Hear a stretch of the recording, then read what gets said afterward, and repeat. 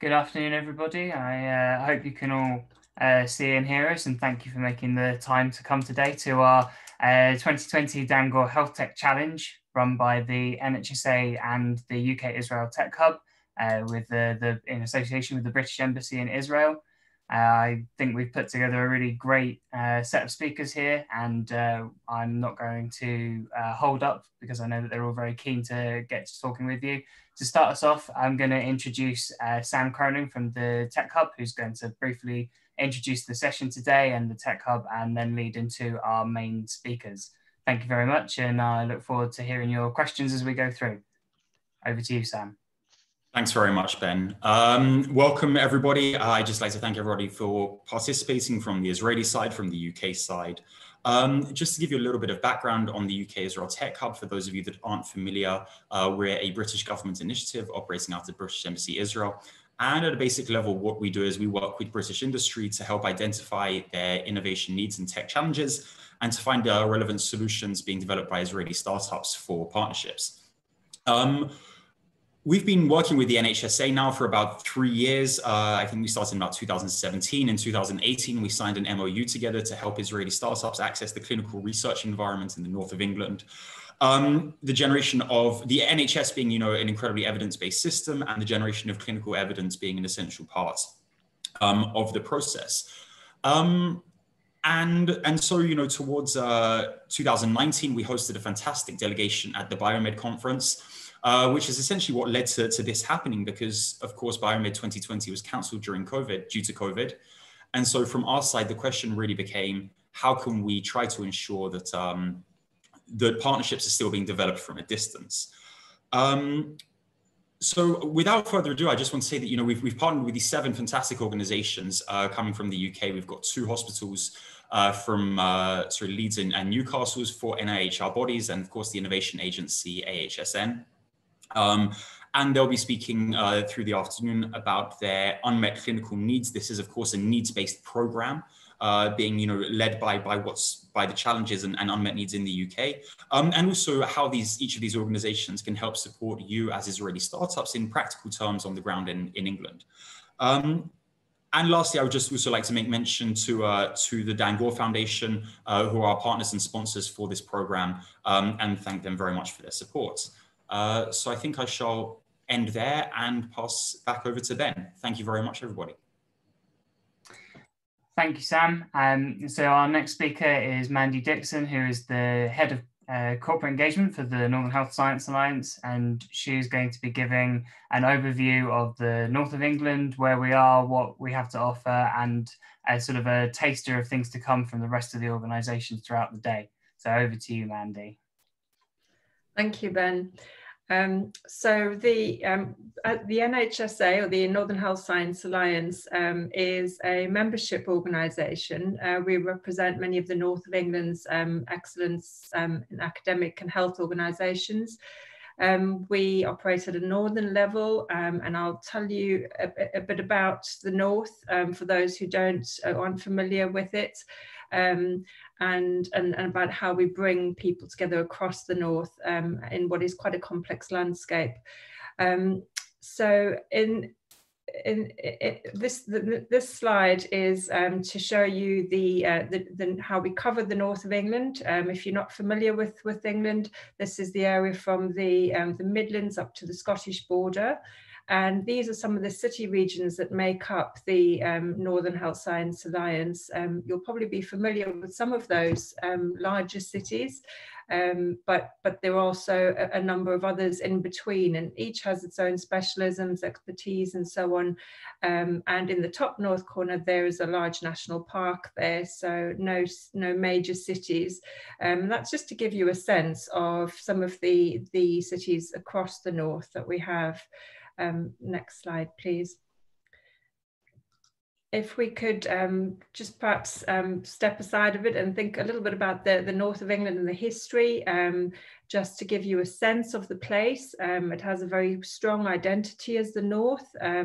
You'll often hear mention of the north and the south of England. And we have a very strong sense of pride. And there are a number of, famous names and developments, scientists, etc., singers that stem from the north. And you'll again be familiar with some of these and perhaps not others. I won't go through them all, but we're very proud, for example, of the discovery of graphene in the north, the first computer, first IVF baby, Sheffield football team is the oldest in the world, I believe, and we have the birth of the NHS in Manchester. So that's just to give you a sense of some of the areas of great pride in the north. Next slide, please. To give you a sense of the region in terms of the population, we thought this might just give you a bit of context. So we have a population of about 16 million, and in terms of the square meter coverage that it covers is about 37,000 square kilometers. And I think in terms of scale, in comparison to Israel, this is a roughly sort of double the size of the population and nearly double the size of the actual footprint. So quite a substantial area that we cover across the north. We also have a combination of quite densely populated urban areas as well as quite remote populations, which can often be quite useful for things like remote medicine, telemedicine and so on. We've got some very large cities, but also some very remote areas with its healthcare challenges that come with that. We have an average life expectancy that's actually 2 years lower than in the south of England, and have some very disadvantaged areas in the north, and great inequalities. And we do a lot of work around our inequalities, which you might have come across. But we also have, possibly as a result of that, some of the best and advanced healthcare systems in the UK as well. And often, there is actually a push for some research to take place where it's likely to have the largest impact. So clinical trials and so on in the north, you are really able to show, impact because of the high levels of deprivation and so on. And crucially, if the north was a separate country, it would be the equivalent to about the 10th largest economy in Europe. So it's a vibrant and active area of the UK. So that gives you a sense of it. And I'd now just like to move to talk a bit about our members. So as I mentioned, we are a membership organisation. We represent our members and the strengths across the north within those members. We have 24 members, and of those, 10 of which are universities. So these are world-class research institutions with over 76 Nobel Prizes between them. I'll give you some more information about them after the next slide, which is to show you our 10 NHS members that we have as well. And these are, I think I'll probably just acknowledge that the NHS is a very complex landscape. So we talk about them as NHS trusts. And essentially these are organisations that manage usually a collection of hospitals and healthcare delivery organisations in a region. So we have 10 of these organisations, and some of which we'll be talking to you in the follow-on presentations. So I won't try and explain the NHS in any detail. I've been warned not to because it would take another presentation, but suffice to say that it is complex, but the organisations such as the NHSA and others that will talk after me are there to help you navigate that so that you don't need to be worried about that complexity. And in many ways it can be an advantage because it creates an ecosystem where we work together and potentially offer that opportunity for scaling up, given that the ecosystem works so well together. So those are our 10 NHS members. We also then have 4, the next slide please, 4 academic health science networks, or AHSNs, there are lots of acronyms as we call them. So these are set up to help increase the rate at which innovation moves from research into frontline adoption. So they work at that interface of healthcare delivery systems and industry to bring technology to that front line, generate benefit for industry partners as well as the population. And they are a network of organizations. So we have 15 of them across the UK, and we have 4 of them in the north. And you'll be hearing from one of them in the presentation after this as well. So I'll let them explain more about what they do and how they operate, but absolutely valuable and essential organizations for what we're doing today. And they understand the requirements and local unmet needs of their regions. And I think that's an important point to note. If I could move to the next slide, please. So this is just to give you a few statistics about all of our members combined. So yeah, we have within this North of England cluster that we've got within the universities, we've got over 100,000 graduates. Together, the universities bring in over £1.25 billion research annual income through grants and also through commercial partnerships. They work through from that sort of early drug discovery right through to clinical trials and evaluation into practice. And our NHS trusts employ over 150,000 staff and have a combined turnover of about 6 billion. Some of the large ones, like the ones that are talking today, having significant budgets. Our AHSNs, our 4 academic health science networks, have worked with over 1,000 companies over the last year and have generated more than 58 million revenues for those companies working with industry partners, helping to get those technologies into clinical practice. So that's an overview, I think, of the sort of public sector organisations. In addition to that, we have a very strong private industry cluster in the north of England that you might be interested in and that are willing to often connect and collaborate. We have over 1,000 health and life science businesses in the region, more than 12 large science and innovation parks with business of all kinds in the health and life sciences sector. And the whole industry for the region generates about £17.5 billion. And we have about 40,000 jobs with people employed in health and life sciences alone, which is about 1/5 of the total UK life science sector workforce.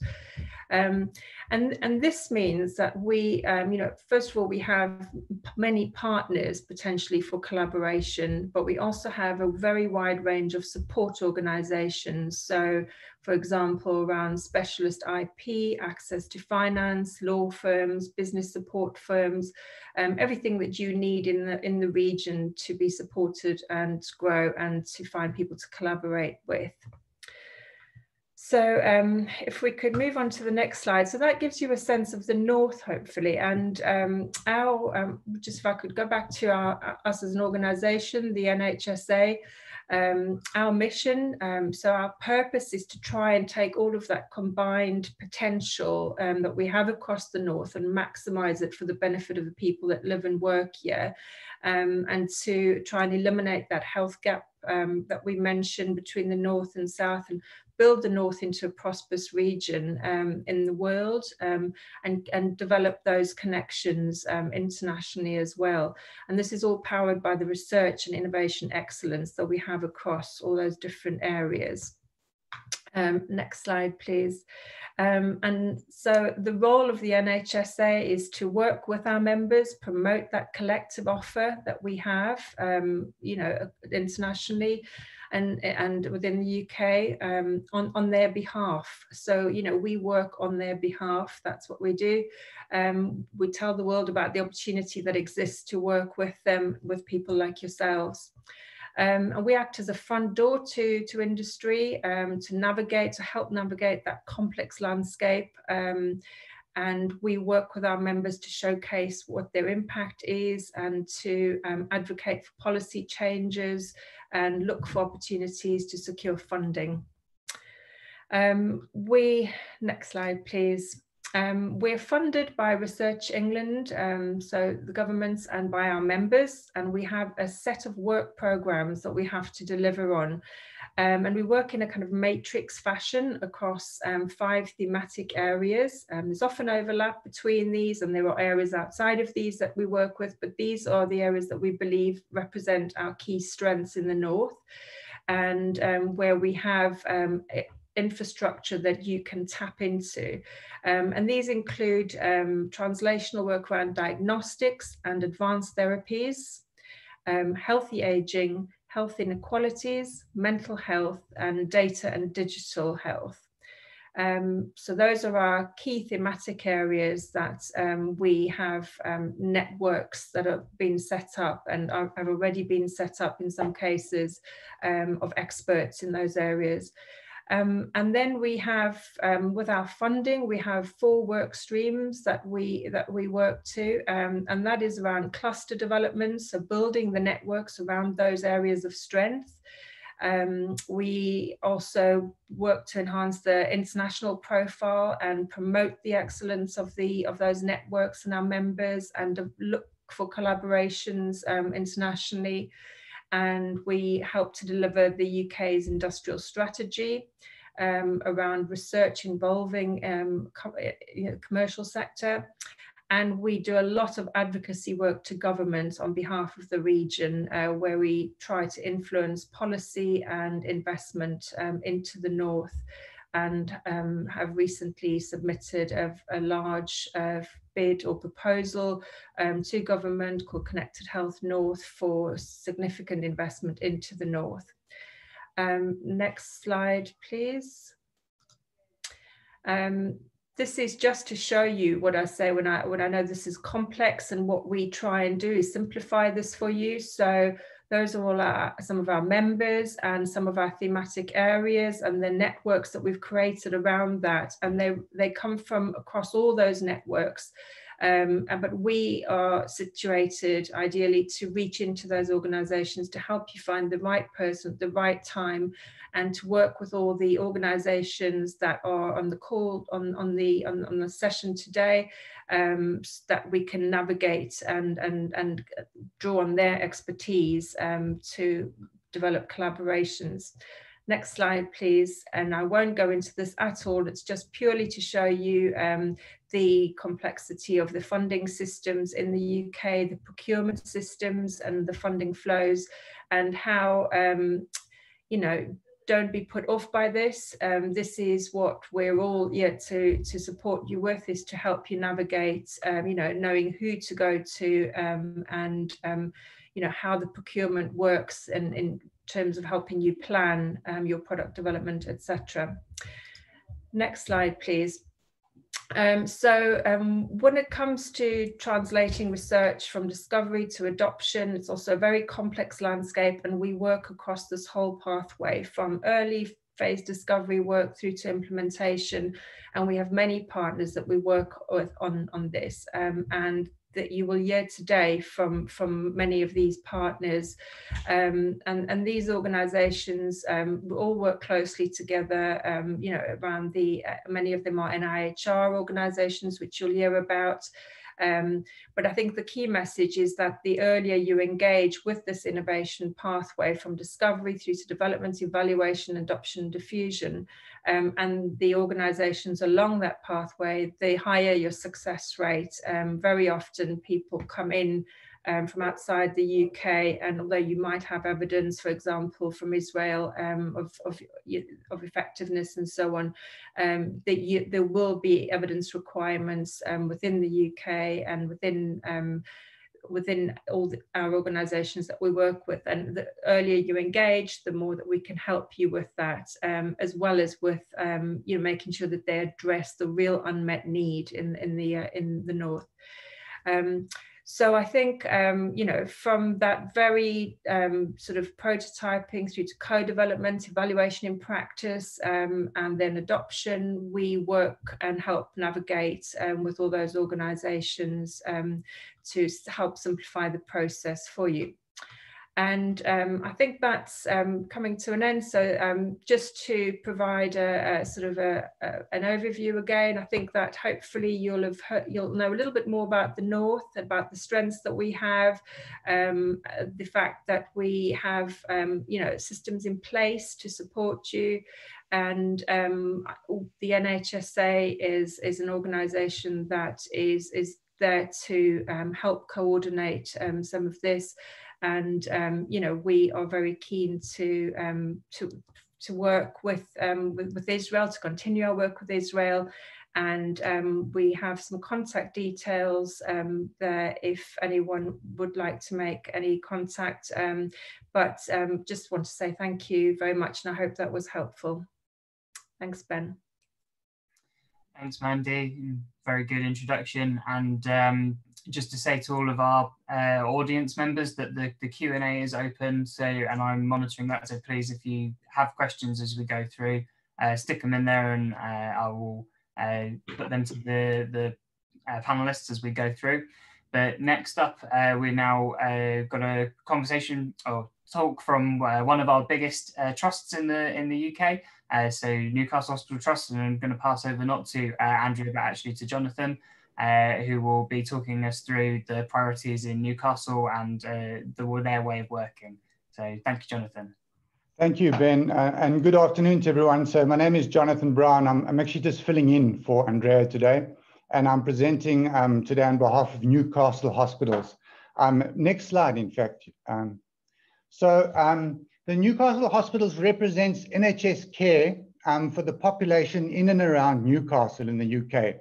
Of course, we're part of the larger NHS network. And as an example, the NHS network provides care to over 1 million patients every 36 hours. So a slightly unusual metric perhaps, but it gives an idea of the scale of patient care in the UK that the NHS provides.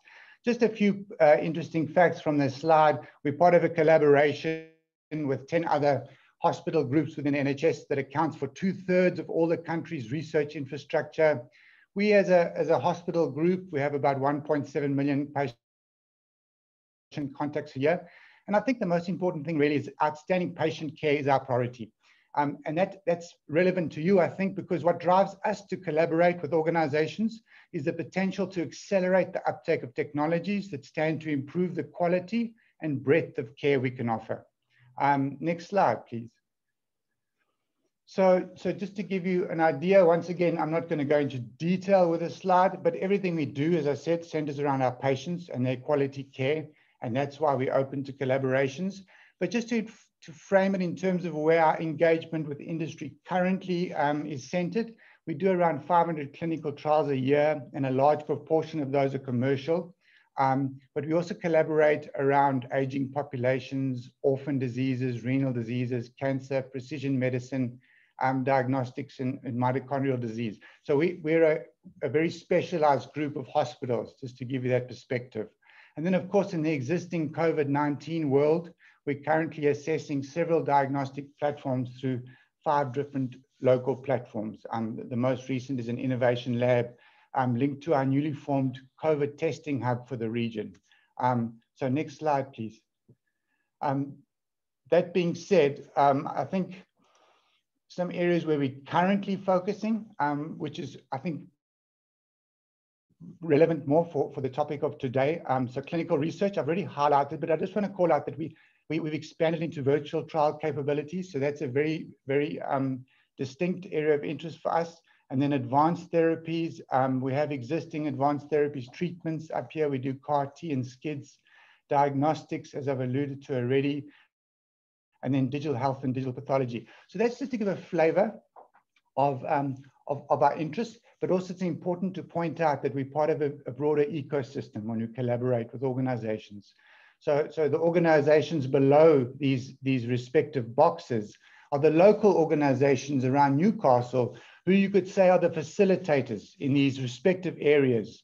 And they themselves are supported by organizations like NIHR, and NHSA, who are also presenting today. So these structures are in place to accelerate the process of collaborating. And I think it's part of a learning curve in adopting innovation that they've been put in place. Next slide, please. And really, this slide is really just pulling out this theme. Once again, not to go into the detail, but just to highlight that even in the area of research, where Newcastle Hospitals is well established, this is very much a joint collaboration with a lot of people, but it does, a lot of groups, I should say. It does center around the Newcastle Joint Research Organization, in this case, NGRO, and they themselves are linked with NIHR, university research, commercial trials, and a myriad of other funders. So there is an element of complexity, but it's there to accelerate adoption and collaboration. Next slide, please. So I think importantly, on the back end of that, this slide really is just to highlight that Newcastle is also home to an established life science sector. And that's something that's been fostered and supported by robust government policies over the years.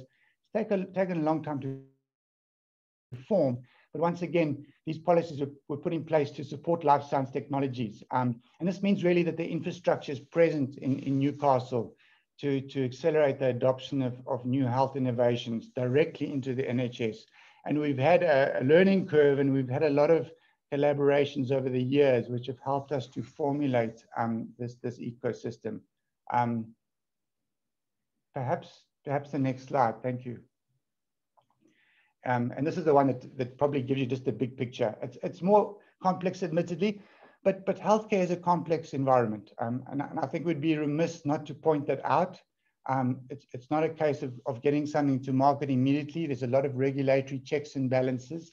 But really, we just want to highlight that within the context of this established life science ecosystem we have access to, we can support everything from ideation right through to adoption of care-changing health innovations. And once again, just to point out that within the context of the Newcastle hospitals, that's the end objective. It's about creating access for our patients.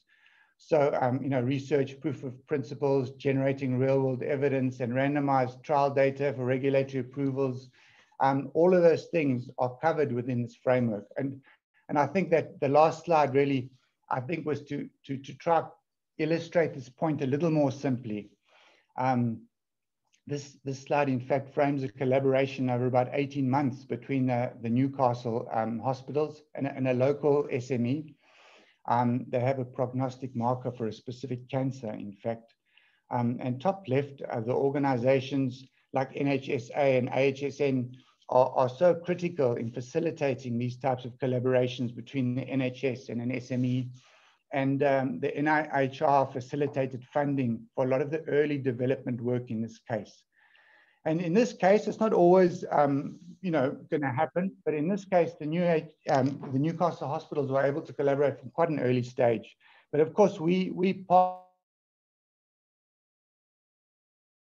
partner at varying stage of included proof of principle with this diagnostic assay. There was even some product optimization work. And then also the process of generating real-world evidence and other data for submissions that were made for CE-IVD and FDA filing. So the regulatory environment around diagnostics is still forming, and it's so important to have collaborative partners to be able to generate evidence for submissions. And of course, in this case, the same data that was generated in this process for filing was used then for a submission to NICE. So NICE is the body in the UK who assesses cost effectiveness and then advises on the adoption of technology to NHS. So the final step then, of course, is adoption and scale up. And that's the beauty of the collaboration with NHS. Having walked this journey, the scale up and adoption, when approved, can then take place within the NHS network and in the framework, if applicable. So I think it's a bit of a whirlwind tour, but I hope it's highlighted the fact that we are looking and able to collaborate, because certainly we both gain from those collaborations, and we look forward to working with you. That's all from my side. Thanks, Jonathan. That was really helpful. And so I think this is quite a general question, but I think you'll be quite well placed to start answering it, although not get into the detail. But it came in during your talk was from IL Elric, who says, so their group of researchers is working on a treatment against COVID based on antisense RNA, and they're looking for an initial investment.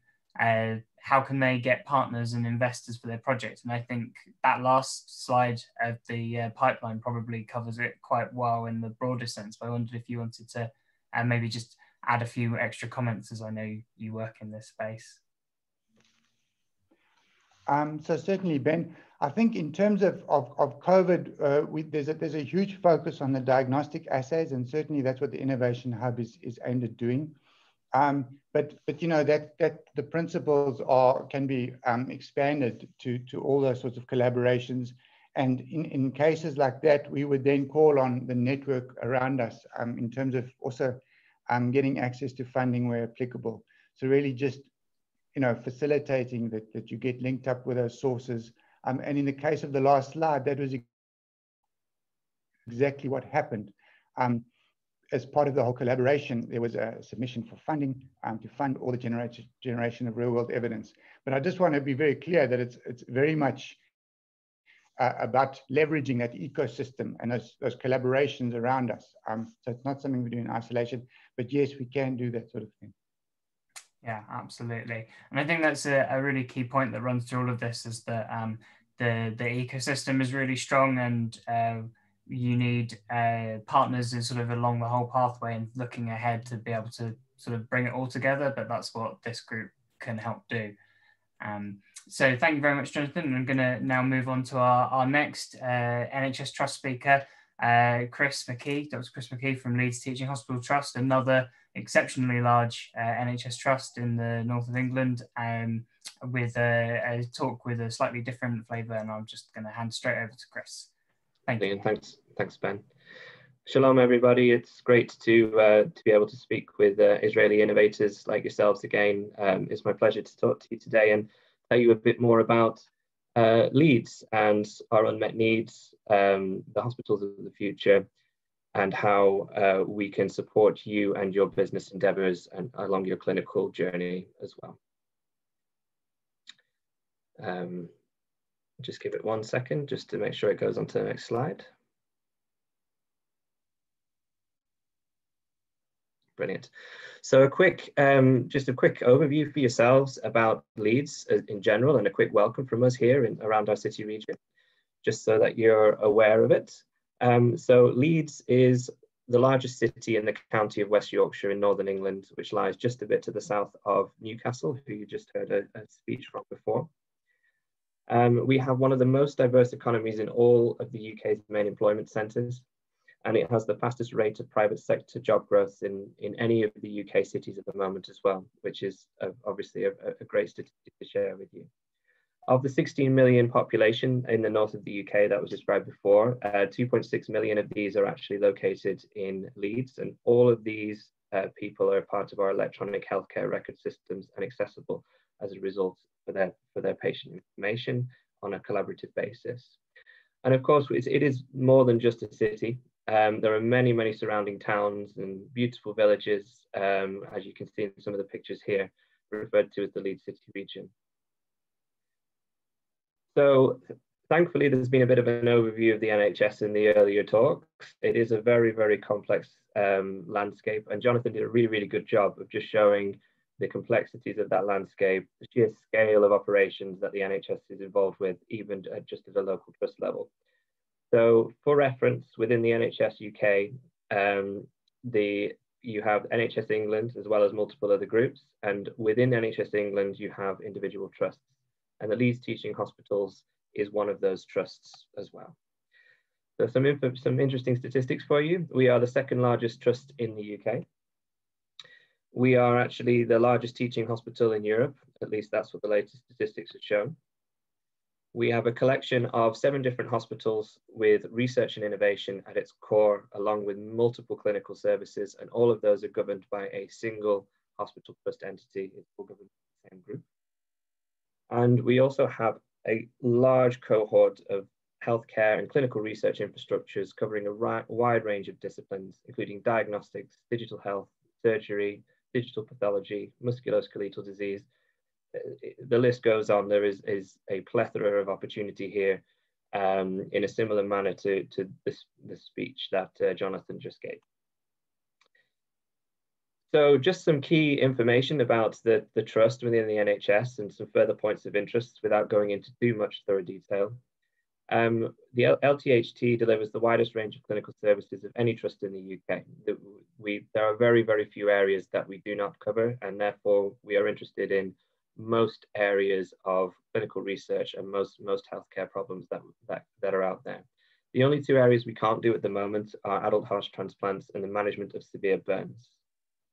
We are also one of only 10 hospitals in the UK that's accredited to deliver CAR-T therapies, and we also have a growing portfolio of cell and gene therapy research, which we'd be very, very keen to engage with more potential collaborators in that space. In recent years, the message around Leeds has changed and has been referred to as something known as the Leeds Way. And in a similar message, as you've already heard in earlier speeches, it really is about putting patients at the heart of everything we do. And keeping innovation and research at its core to ensure the highest quality of research. The purpose of this is to make sure everything is collaborative and fair and accountable, and that patients are always at the core of everything that we wish to do and improve their outcomes as a whole. We want to work with innovators across the board to improve the patient health benefits and also the economic wealth within the NHS as well.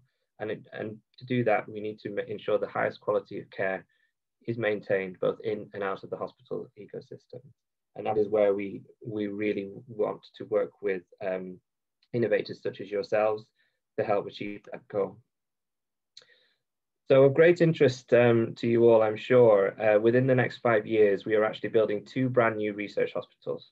At the moment, £450 million of investment has been guaranteed with a potential 350 million more to also be supplied in the 5 years following. The idea behind these, which is definitely relevant to the purpose of this talk, is that these are defined as digital hospitals of the future. We're going to be building a world-class children's hospital and a state-of-the-art adults hospital, and they're both going to be located at the same site. Research and innovation must be at the heart of all of this, and it's planned to open within the next 5 years, and then a full site development will be completed in theory by 2030. And around this, we will be building what I like to refer to as an innovation village, an interesting site where companies can embed themselves and engage directly with NHS stakeholders and other researchers as well. So, what does this mean for you? I'm going to start to explain to you how this could be a benefit to your business, and also how what we're looking for and the kind of collaborations that we're seeking.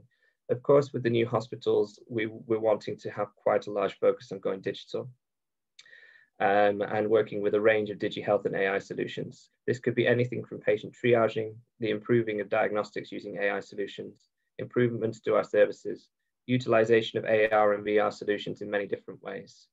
And then we are also planning to building an innovation pop-up hub next year, in which we can also improve upon engagement with innovators across the board and allow companies such as yourselves to showcase yourselves in the UK and engage with the wider ecosystem of Leeds and surrounding areas as well.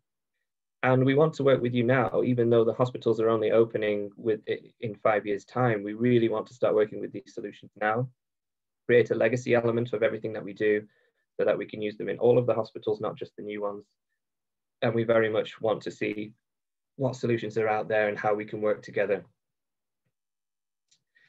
So, although I have focused on digital solutions in that last slide, I want to make it very, very clear that we are keen to work with all aspects of healthcare and medicine, and anybody who has a solution to any of our own met needs, we are very, very keen to engage with you as a whole. And we're happy to work with anything from academics, startups, and large corporates. We're very, very keen to engage with you. For the academics on the call, we are very closely engaged with the University of Leeds. I won't be going into much detail about that today, as a later speaker, Bhima Punde, will be going into this in much more detail. but as a result, we can support access to collaboration and research opportunities within the academic ecosystem in and around Leeds.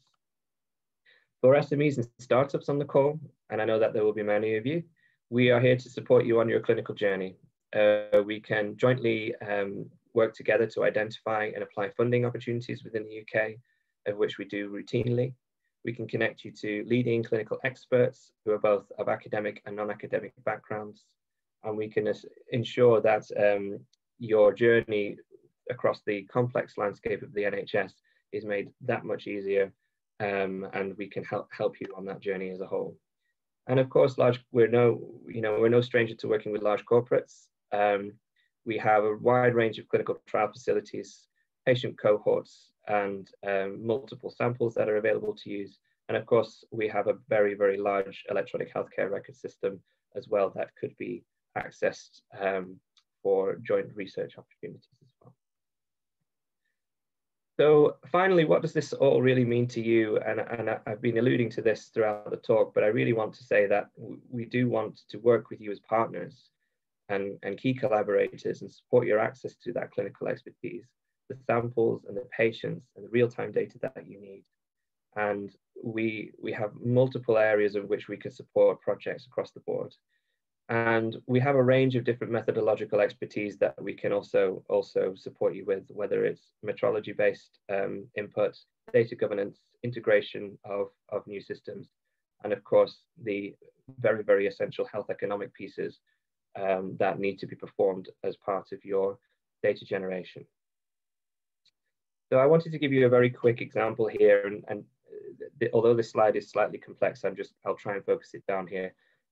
So this is something that we refer to as the accelerator method, and I'm using diagnostics here as an example, as in the North as a whole, we are very, very strong when it comes to diagnostic technology.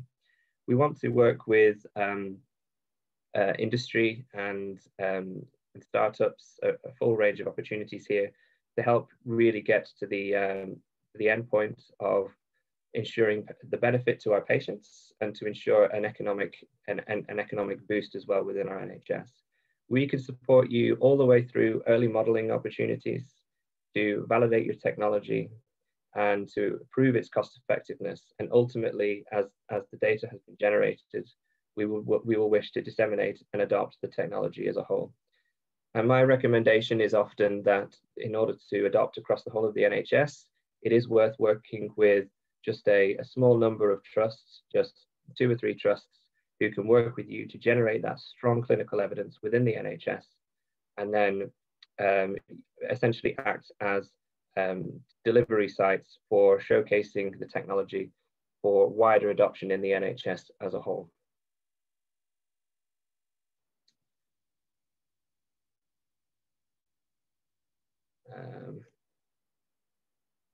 Sorry, I seem to have skipped a bit too far there. Thank you. And that is it, actually. I think I seem to have skipped a bit too far ahead there. You lost some slides, Chris. Yeah, I think a couple of slides were just missing there, sadly. But that's absolutely fine, because I think at the end of the day, and the final message with those slides is we want to work with you. We're happy to engage with you as a whole and ensure that you have the easiest opportunity to engage with us here in the NHS, and that we can also provide opportunities to ensure that journey is much simpler moving forward. So I regretfully, a couple of my final slides have gone missing here, but I'm more than happy to engage with you after this talk and talk to you more about further opportunities and also the capability of landing your company within the UK if that is of interest to you, and several other examples that we can go over on a one-to-one basis. So thank you very much. Thanks, Chris. Sorry about that. And I think as well, again, fantastic talk and fantastic introduction to the sort of services that are on offer and the expertise that exists here. And part of this process is to run the challenge and allow the Israeli companies to put that information in and make the best connections so that we can follow up and get into the detail, as we know every. Oh, there they are. I'll let you. Okay, that's fine. I apologize about that, everyone. Just a couple of final slides, then, just to go back into it. I think it is important to make the point here that even though I focused on Leeds here, the North is very, very collaborative.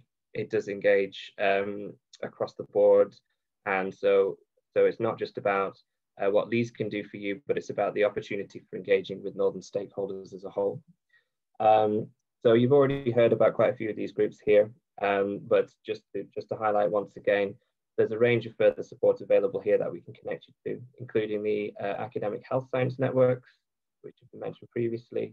This network is available across the whole of England. It was established about 7 years ago to help to spread innovation at pace and scale throughout the NHS and the healthcare ecosystems.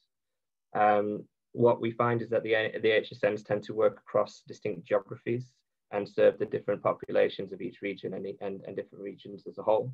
So as you saw, there was one based up in Newcastle, and we in Leeds actually work with our local HSN, which is the Yorkshire and Humber Academic Health Science Network. The Northern Health Science Alliance doesn't need any introduction from me. They've already given a great pitch to you, but we are obviously very closely engaged with them. And you'll be hearing a bit more about the Leeds Enterprise Partnership and how they can support companies who wish to actually embed themselves within the UK. And of course, exactly as already been described before, there is a range of NIHR infrastructures that we are also engaged with. And essentially any problem that you may have or any collaboration you may be looking for, I'm sure that we can engage and seek further opportunity for you to do this.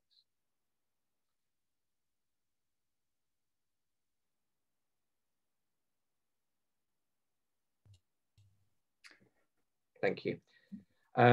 Finally, just as a quick overview for yourselves, in a similar manner to what was described in Newcastle before, and it is worth mentioning that all of the cities within the north of the UK have similar opportunities. We have a facility called Nexus, which is there to allow you to expand your business in the UK. So this is what the building looks like. And the key element of this is it's sort of a big, wide open space. It's still currently active, and it may be a great place to land your business moving forwards. And we have recently been engaging with quite a few Israeli innovators and have just opened up a new office and lab space for an Israeli company that we're working with at the moment. So we do have some good experiences of working and supporting Israeli innovators, of engaging further within the UK. I apologize, it's just going a little bit slow at the moment. So what this facility will allow you to conduct the research that you need to help you develop and test innovative products and services that are in your pipeline, especially those that are in earlier R&D stages. We can use this space to improve your business performance, developing new techniques or technologies as you move along. We can de-risk investment in research and innovation as a result of you working with the UK as a whole, and we can improve your competitiveness and productivity as a whole. We can provide access to a portfolio of patented technologies as well that can also help you on your journey, should it be of benefit to you.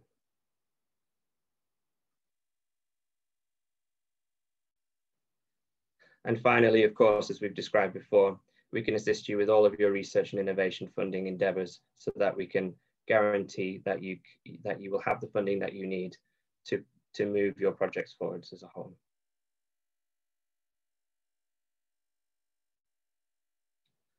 And I will just click through to the next slide. It's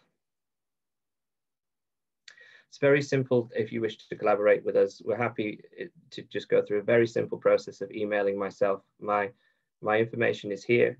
All we require is for you to typically sign a non-disclosure agreement with us, and then we're happy to broker further discussions with a range of different stakeholders and connect you up for scoping calls with multiple theme leads and all the required team members to actually decide the next plans of actions, the next steps, and see if a collaboration between us is possible to help you on your business journey. Thank you very much, and I'm happy to take any questions from you at this time. And I apologize again for losing the slides before. No problem, Chris. We're all in the new digital age. It's not a seminar if there isn't one missing slide or one person on mute. Thank you for that. It was really good. So there haven't been actually any questions come in during that, but I'm sure people will be in touch with you if they want to. And obviously, as I was saying before, the aim of this Healthtech Challenge is to make those targeted matchmaking introductions as well for the B2B conversations. So we'll be doing that as well. We are a little bit ahead of schedule. So what I want to suggest is that rather than the 10-minute comfort break, if we still come back at 1:40 UK time, 1:40, Vari, can you put the Israeli time for that into the chat, please? But that is in 20 minutes. And we'll get back on the agenda timings, and then that way anybody who wants to join specifically for a talk will be able to come back in at the right time and see what they wanted to see. And thank you very much to all of our speakers from the first session, and look forward to carrying this on in the second and third sessions. So see you all in approximately 20 minutes, and I'll put the information into the chat box for you. Thank you, everyone.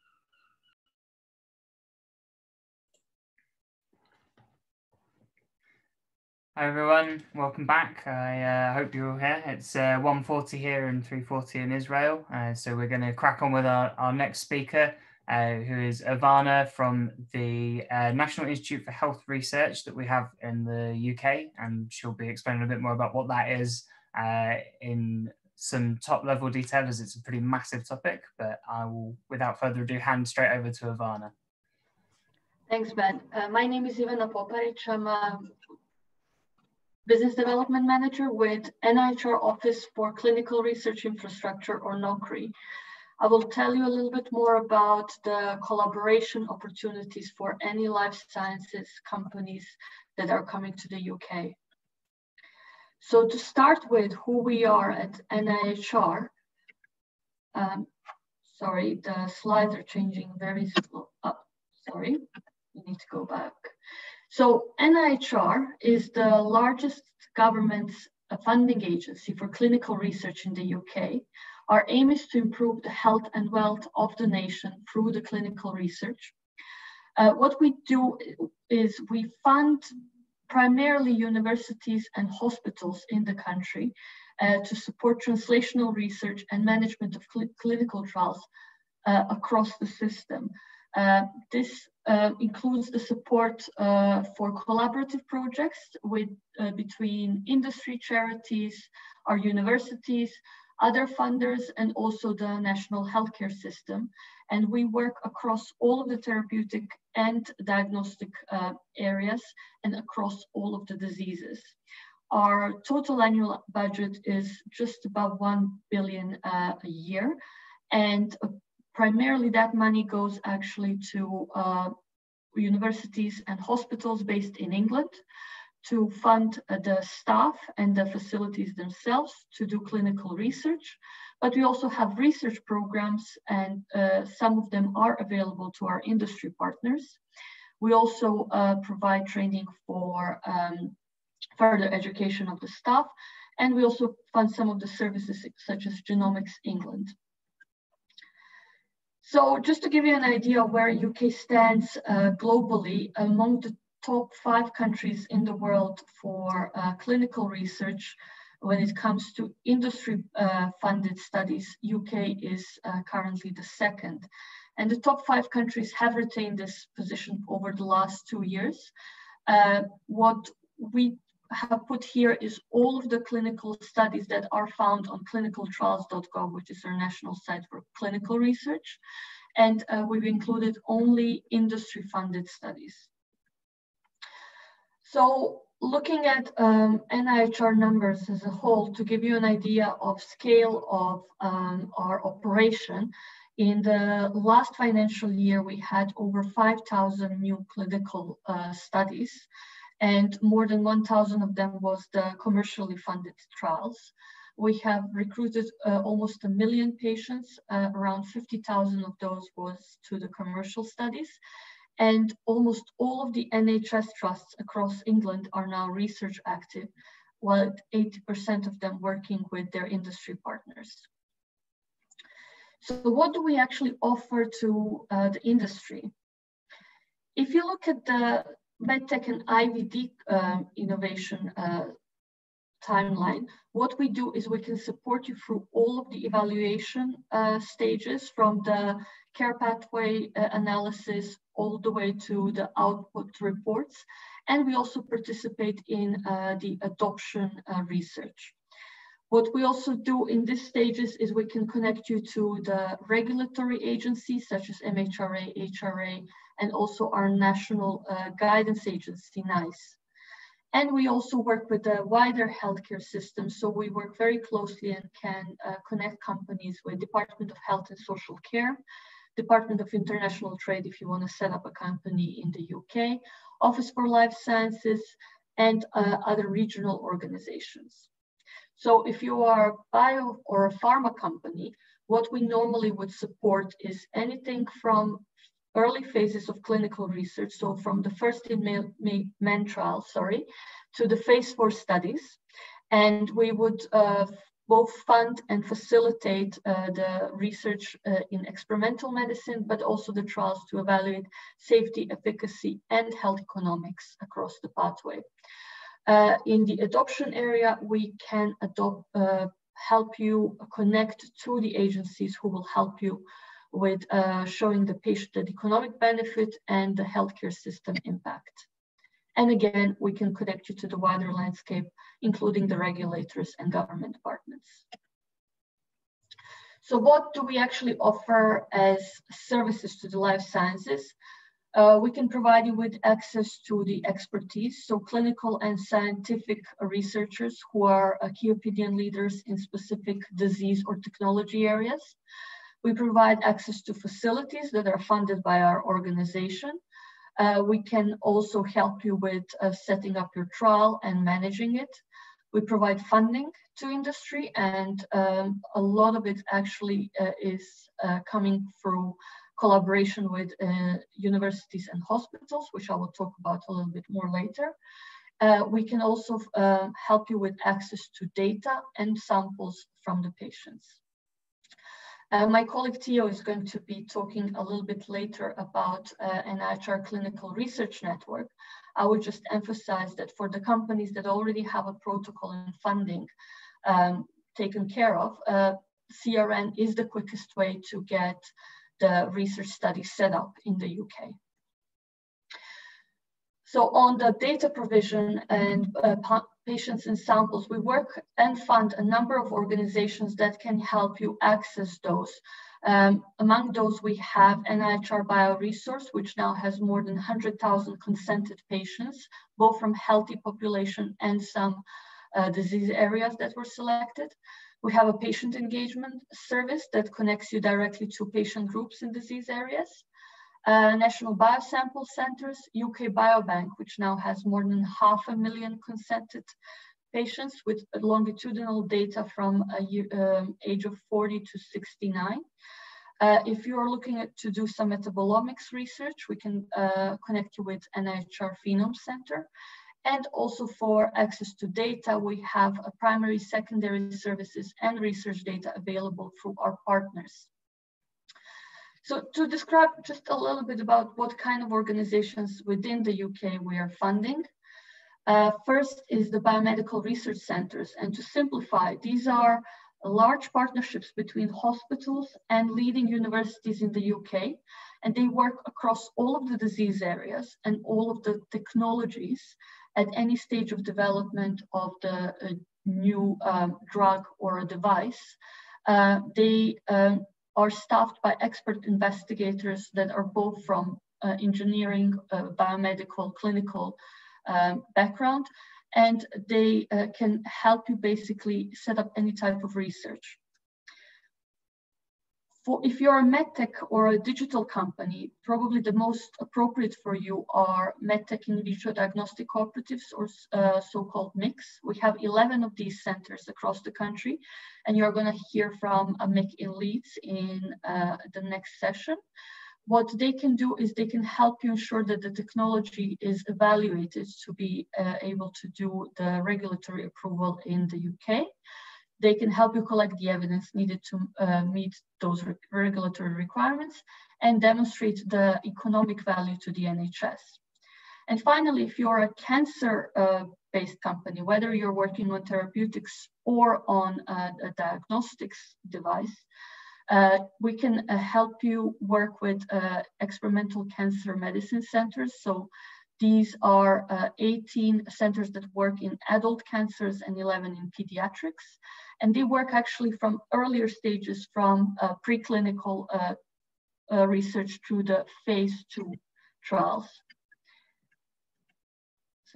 And finally, there are clinical research facilities who help you actually deliver the research that you are planning to do.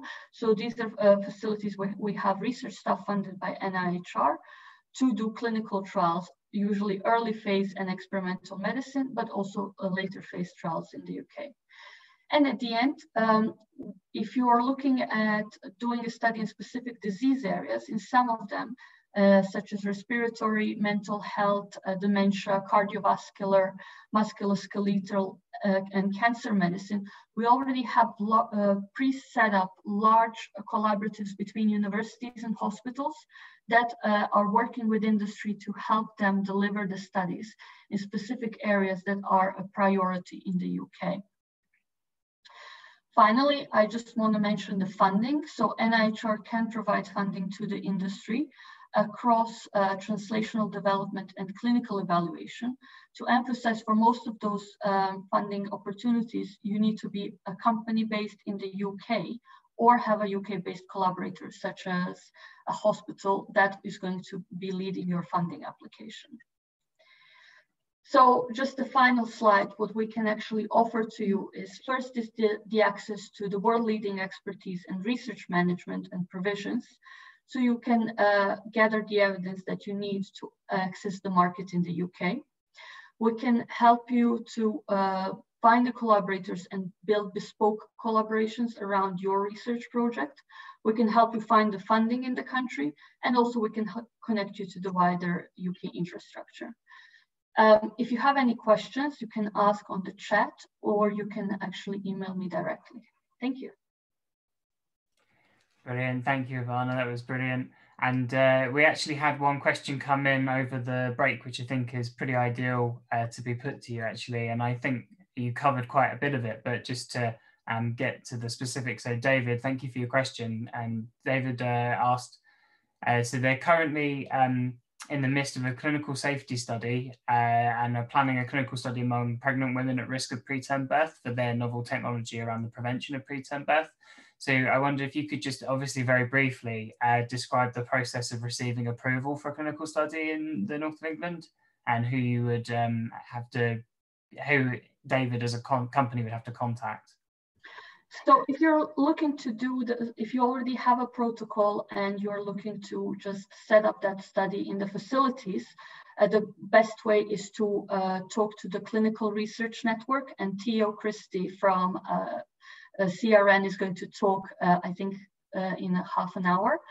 If you are actually looking for someone to help you build a protocol and find those specific patient populations, so if you're looking at preterm birth due to specific indication, then the best way is to contact our service, so we can help you find those investigators that have access to a large basically women's health services in the country. Brilliant. Thanks, Ivana. David, I hope that started to answer your question. It's obviously a big topic, and we can pick it up further as this process goes on. So our next speaker is Philippa Headley-Takar, who works for the Devices for Dignity, which is one of the MICs that Ivana described earlier. And I will just pass straight over to Pippa so that she can get into the detail of the services that the MICs provide. Thanks, Pippa. So, hello, can you hear me okay? Yes. Yep, cool, Brilliant. Jolly good. So my name's Philippa Headley-Takar, and I'm just going to talk for the next sort of 15 minutes a bit about what my organisation does, Devices for Dignity, and some of the unmet needs and areas of interest and opportunity which might be very relevant to the companies on the call today. So next slide, please. So who are the MedTech and in vitro diagnostic cooperatives? Ivana touched on this on her slide. We are a national network of 11, 4 based in the north of England, and think of us very much as almost catalyst organisations, thinking about the kind of expertise that's needed to move you along that product development journey. So from very much validating unmet need and opportunity through, as Ivana said, some of the product development activity, evaluation, evidence generation, and thinking about how you're going to get to market. Particularly from a Devices for Dignity perspective, we focus very much on that unmet need and validation of that and understanding that. And it's important to get those foundations right to have more commercial success at the other end. We're very much thematic, so we're not in competition with each other. So when you think about working with us, there's opportunity to work between the different organisations, not necessarily thinking about having to work with one in isolation. And very much we're sitting in the heart of the NHS. So I'm hosted within Sheffield Teaching Hospitals, for example, and we work very closely with our counterparts at the Children's Hospital for their work in children and young people activity. Next slide, please. So Each of the MedTech cooperatives have different themes. So I've listed these on the slide here. I think it's very important when reaching out to these organisations to really think about their thematic focus, and when reaching out for collaboration, be very mindful of the work you're doing and the tech you're developing and where it fits within those themes, and think about the support that you're seeking along that development journey. And be prepared also that if you think you're at a technology readiness level, but someone says, well, actually, we think you need to go back a step and think about the market, think about the work you've done to work with people living with some of these conditions. Very much take that advice, because these are the experts and they've seen a range of technology and they'll be aware of the mistakes that have made with companies in the past. Next slide, please. So I want to focus very much on our organisation and our focus, which is long-term conditions. So conditions with no cure at this time, but can be managed by various treatments. And we know this is a global issue, particularly in the UK. We're looking at over 20 million people with one long-term condition. Of course, these are very broad, but over 10 million have more than one long-term condition, and 15% of young adults are living with a long-term condition. So this is very much about the full life course and the impact that has on individuals, the people that care for them, and the impact on health and care services. And we've looked at this from sometimes conditions have been looked at in isolation, which is not the best way then to think about, well, what does having that condition mean in terms of everyday life? So we try and think about conditions within the context of what are those challenges, what are those barriers to living with dignity and independence, hence our name, and thinking about the different environment that we use technology in.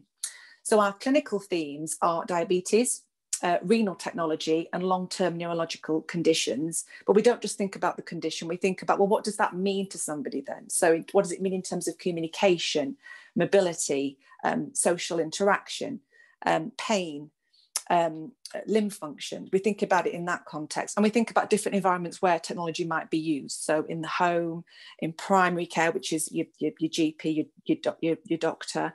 Is it in hospitals? Is it in care homes?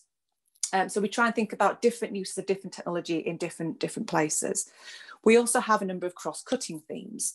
So we think about rehabilitation technology, assistive tech, and connected health. So perhaps Internet of Things within the home environment.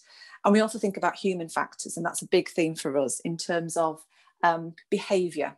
So sometimes technology is being developed where someone says, well, surely that's the problem and we've created this and there's your solution, but they haven't thought about culture or acceptance of using technology or people's motivations and people's behaviour. So that's a big area that we do need to think about, because we know across society we're not all the same, and we use technology in very, very different ways. So this is our kind of cube model about how we think about long-term conditions, and very much, as I said, the full life course. There's a lot of focus now on healthy aging and how we're moving into older age more equipped to think about self-management and our own health, and that's an area that we look at as well. Next slide, please. So when's the right time to sort of work with our organisation? So when we think about technology readiness levels, really I think the best value we can bring to projects is in those earlier stages. So thinking about moving from a concept, early ideas and validation into that design, because we're very passionate about co-design. The best way to come up with technology for people who are supporting somebody or living with a long-term condition is going to be those people themselves. So we like to be involved at that early stage. If you come to us to work further down that TRL journey, we will be asking, well, what have you done to validate that need? What have you done to really understand that what you're developing is what people want, and that market pull is there? Next slide, please. So I've just come up with a few examples here because it also helps to think about that technology development journey and think about entry points where you might get involved. And we know innovation isn't linear. I've tried to draw a bit of a wiggly worm here, but this is some of the stages on that development pathway. And this is an example looking at child limb prosthetics, where we very much started at that very early stage. And this was a call where we had the funding to pull in those experts and start to look at where were the market challenges, market failures here. Next slide, please. So this was a research call looking at paediatric limb prosthetics, as I said, working with various research groups, had that ideation stage and thinking of early concepts, which has moved through over the past couple of years into a number of projects now that have got funding and are moving on to the next stage in that development. And they're in the space of gaming, education, and thinking about residual limb and prosthetics interface, and really being aware that a child with requiring a prosthetic, it's not the same just to go, well, we'll just make something smaller. We have to think about culture. We have to think about how a young person might feel about their limb and what they want from these products. So very much it's thinking about the users from day one. Next slide, please. This is another example where very different, where the company came to us further down that development journey, but very much seeking expertise to be wrapped around the knowledge they already had to think about how to move towards market. So this was a product in response to swallowing difficulties caused by stroke, cancer, progressive neurological conditions, or there's a risk of choking and chest infection, etc. And perhaps people are fed by a nasal feeding tube. And this was an opportunity where we worked with the company to look at getting a CE mark, so looking at the regulatory requirements and looking at working with our partners within the NIHR system to look at trial and evidence generation for this particular product, which, as you can see from the image there, was a neck brace with electrode to support that swallowing function. Oh, I'm running out of time. Next slide, please. And very quickly, so this is another example. This is the head-up collar, which was devised for people with neck drop because of perhaps long-term neurological conditions. Next slide, please. And where we looked at the full journey from the origination of this requirement. People weren't using collars already in place because they were uncomfortable or unappealing to wear. And we've done the full gamut of kind of support for them as an organisation. Next slide, please. So we can help with a range of different things, but that's going to be bespoke to projects. So this could be route to market, regulatory, consultancy, but it's very much bespoke to the project. Next slide, please. So I just want to touch quickly on two of our key themes. Next slide, please. This is the long-term neurological conditions theme. And if you look at some of the stats there, it's pretty stark reading, actually, in terms of the number of people living with a neurological condition, which could be acquired brain injury, stroke, progressive conditions like Parkinson's, MS, motor neurone disease, and the impact that it has had on people's quality of life and how they feel through surveys in terms of how it affects their life to a great or a moderate extent. Next slide, please. And these are some of the quotes we've had from colleagues who we've reached out to understand what happens with people with this community. So this extends into social isolation, access to support, communication difficulties, people with motor neurone disease. Next slide, please.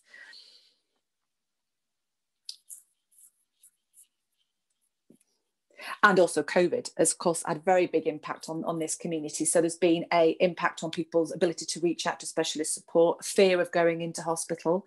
A significant number of people that are emerging from intensive care are found, I think it's about 35%, may have some functional neurological problems or increased risk of stroke. So there's going to be even more pressing need to look at this community and look at the types of digital support which is available to them. And particularly when we think about telehealth. So the accessibility of that, there's a lot of solutions out there, but are we thinking about things like communication? So if somebody's communication is impaired, do they have to have a carer set up a kit for them to communicate with their consultant? So I think this will be a space where we think about accessibility. Next slide, please. So we do a lot of co-design, we do a lot of work with our communities to understand where their unmet needs sit. I've just briefly on these 3 slides, and we can share this with you after, is to look where some of these what if statements, what if we could do something about these problems? So I'm not starting with the tech solution, I'm starting with the unmet need. And we've broken this into health and care, daily living and well-being, travel, hobbies. Just because you're living with a long-term condition doesn't mean that you don't want to also enjoy life. You don't want tech just to be how you interact with the health and care system. So next slide, please. So there's some of the daily living sort of what if we could do this? What if we could support people to stay and work? What if we could look at pride and confidence about using kit? What if we could adapt and personalise activity? Next slide, please.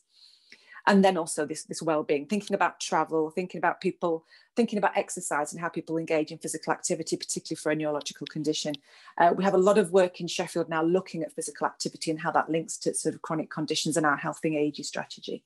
Next slide, please. And diabetes. So I just wanted to touch on some of the areas here we're interested in talking to people about. Next slide. I can find my notes. So many people living with diabetes globally. These are 4 areas where we're particularly interested in conversations where people might have tech, low and high tech solutions to offer. Thinking about diabetic foot disorders and the impact that has on mortality and quality of life. thinking about mental health and that balance about how people have to continually manage their health through self-management techniques. And we also want to talk very much about diversity and inclusivity in the work we do. So we're very keen for people to come to different kinds of solutions. We know that we're not all the same. We've got difference in age, gender, ethnicity, socioeconomic background. We want to explore different types of diabetes support for different kinds of communities and what that would look like, and include people within that kind of design process. So these are some of the areas we're particularly interested in talking to companies about. Next slide, please. And so if you want to find out more, that's our website and our Twitter handle. I've rushed through some of that. I think 15 minutes went quicker than I thought. But as I say, we can share further details about the granular detail of some of those unmet needs and why we'd be interested in talking to companies. Thank you very much. Brilliant, thank you, Pippa. And you were bang on time, and you're still now you're slightly ahead, so you really nailed it. So there were some questions that came through, but I see that they've been sort of answered as we've gone. So I think what we will do is we'll move on to our next speaker, Vima Punde, who's from the surgical MIC based in Leeds. So again, a very similar organisation, but with a different focus and a different city and environment that they work within. So I'm going to hand over to V now to continue our talk. Okay, thank you. My name is Vima Punde, and I look after the surgical MIC, or surgical MedTech Cooperative. And just as Pippa said in a talk, we are one of 11, and our particular theme is surgical, and I'll sort of talk you through why we selected that theme. But we are hosted by the Leeds Teaching Hospitals, and the University of Leeds is our partner as well. So both those organizations are more or less heavily involved in supporting us in Leeds. Next slide, please. So why surgery? Well, as is the case across the world, in the NHS, surgeries plays a core part in patient care. So a lot of patients, go have surgery as part of their standard of care, and you can see some of the statistics around that for the NHS. And our particular theme focus within surgery is on the areas of general surgery, which generates the most surgical activities in the NHS. So it might be slightly different in Israel, but certainly in the United Kingdom, colorectal, vascular, and HPB, which is your liver, pancreas, gallbladder, that accounts for most of our surgical procedures. So that's where we decided to focus on. And also some of the conditions are interlinked. So, if colorectal cancer, for example, tends to spread towards the liver, so it makes sense for us to work within that area as well. And we will find certain technologies are interchangeable between those particular themes. We also have vascular in there because vascular also includes skin, it includes wound care, and all of those lend themselves to the surgical aspect of it. So we're mainly interested in those particular themes.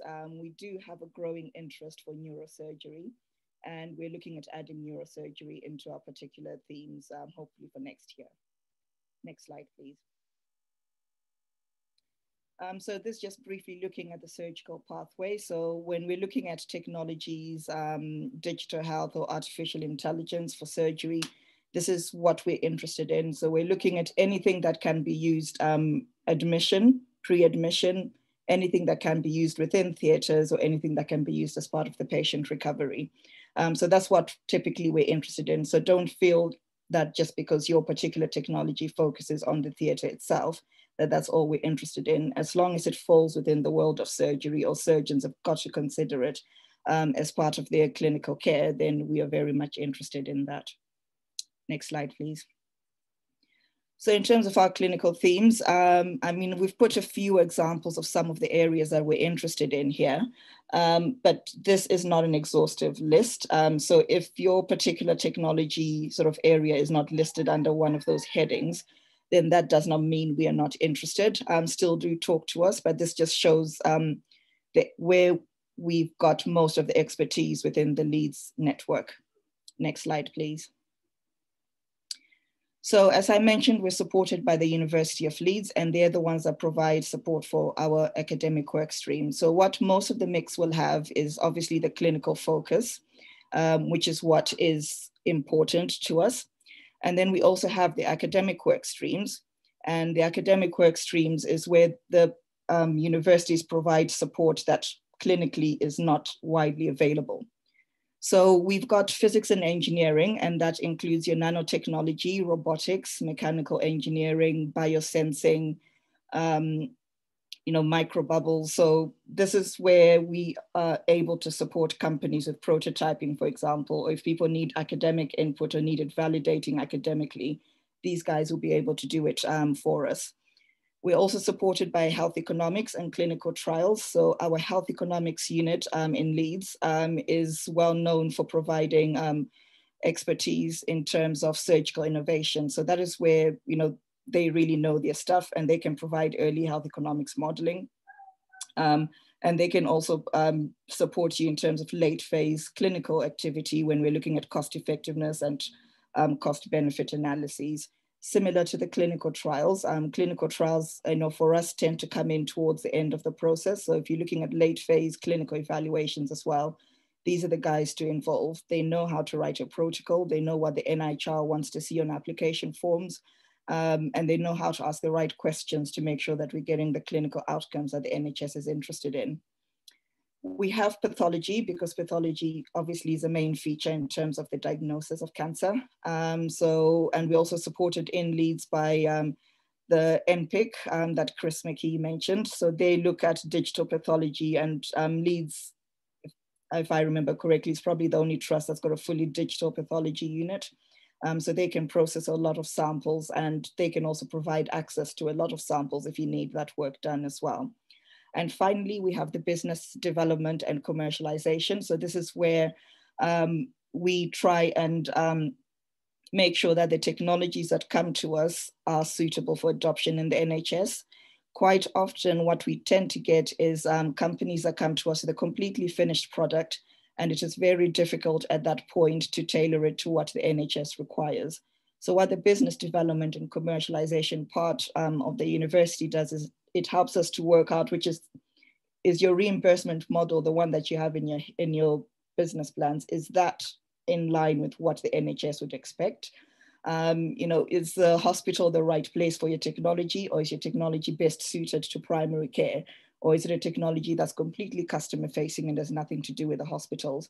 So those are the questions we can help you answer. And just as Pippa said in the talk before, we can add more value if people come to us right at the beginning of the development phase, because that means everything is done with a pathway to get it into the NHS, rather than trying to figure out how we get it into the NHS later on. That's much more difficult. Next slide, please. So the way we work, or the mix work, is we prioritize our work based on unmet needs. So every single MIC prioritizes certain clinical unmet needs, which is what the NHS has said. This is at the top of our list. If you give us a technology in this area, then we're singing, we're home dry. This is the best thing that could happen to the NHS. So that's part of our remit as well. So our particular unmet needs in surgery are the ones that you can see on the screen. And they're not exhaustive, but they do cover a wide range of things. So when we are looking and working with companies, we try and make sure that, thanks, Ben. We try and make sure that we can cover, we're covering one of those unmet needs, because there's no point in working on a technology that the NHS is not interested in, or one which they think is a nice to have. So we want the must-haves, not the nice to haves. Next slide, please. So how do we support industry? So we help in terms of developing collaborations. You need an academic partner. We can certainly provide those. If you're looking for patient and public involvement, which the NIHR is absolutely big on, we can set up patient focus groups. We can set up clinician focus groups, even academic focus groups, so that you can understand exactly what the needs are. We also have access to mobility and placement funding. So if you'd like to spend some time with our academics or clinicians for 4 weeks, 6 weeks, 2 weeks, then we can arrange to get some funding for you, which means you can spend some time here and actually understand the environment as they're working in it. We're one of the few MICs that has got funding to support proof of concept. So we've got a very small pot, and the details are on our website. But once again, I think the thing to be mindful of is it's got to meet an unmet need. So we can fund relevant proof of concept studies. And finally, for some of the studies that we fund at this stage, We can also become co-collaborators on larger grant funding collaborations such as Innovate UK, which do require either a clinical component or patient and public involvement component, and we can lend our weight to that. And we've got loads of examples where we've been able to leverage additional funding for companies based on our involvement. Next slide, please. So this is just quickly highlighting sort of how we work. So it's basically, if you're developing a technology, you can either come to us first of all to validate your unmet need, or we can look at whether your idea has got translational potential or whether it can actually be transferred into another clinical area. So that's one of the things we do as well. We won't let you go down a path that's not going to work. If you come to us with something for colorectal and we let you know that it's probably more ideal for liver, then that's something obviously as a company you need to think about. But from our end, that's the bit that will work in the NHS. That's what that advice means. Next slide, please. And as I mentioned before, grant funding applications, those colored little boxes is what the NIHR is looking for in its funding streams. So as I mentioned, in terms of clinical need, patient and public involvement, regulatory, value for money, and sometimes NHS adoption plans, we can support you with those particular areas of a funding application. Next slide, please. And that's just to show, similar to Ivana's slide, just all the funding streams we sort of get involved in at some point. Next slide, please. And just to quickly finish off with two examples, we had one company that came to us with this particular technology. So this is artificial intelligence. We asked them a problem they're trying to solve, and this was validated by the surgeons. What's the actual unmet need? And that's highlighting the problem that the surgeons have in theatre. So they actually came with one particular aspect to that technology, and we managed to direct them in another way that the hospitals were actually more inclined to go down.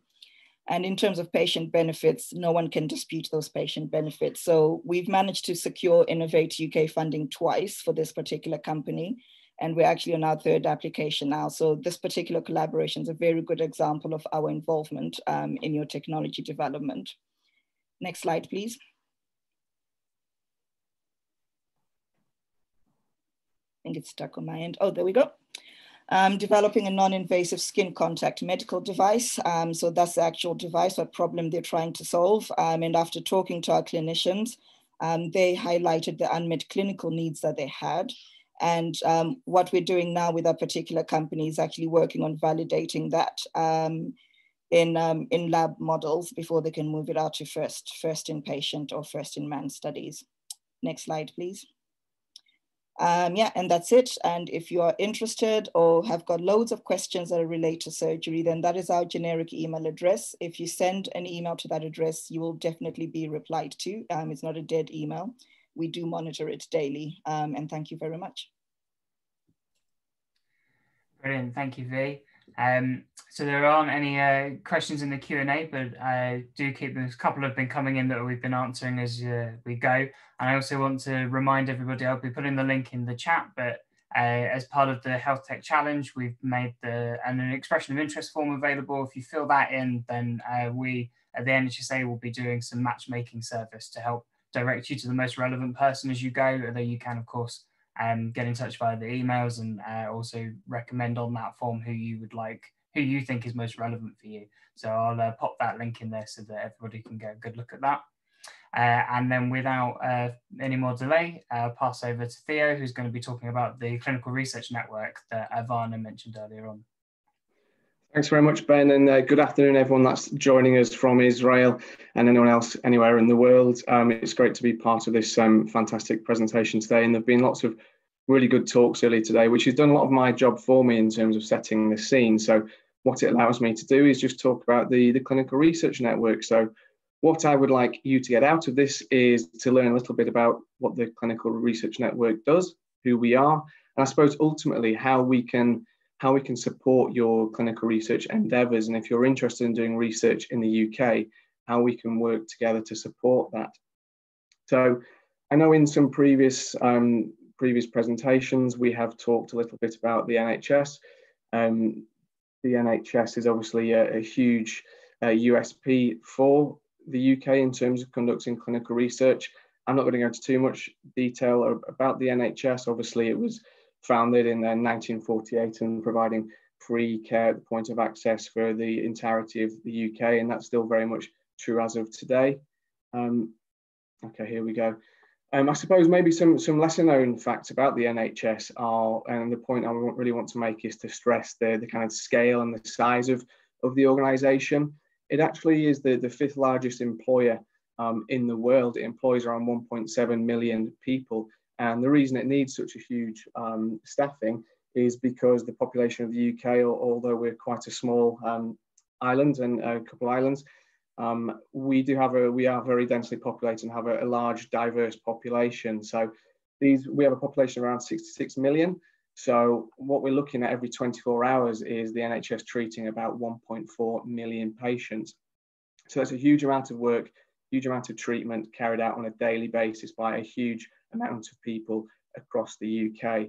And I suppose the key point about this is in terms of procurement, because with treating so many patients so regularly, it means the NHS is a huge purchaser and user of medicines, and diagnostic tools and technologies. And the estimated budget for 2021 is just shy of £130 billion, with a considerable chunk of this going towards procurement. So as a couple of people previously, Ivana nicely led me into this. The Clinical Research Network is one part of the wider National Institute for Health Research.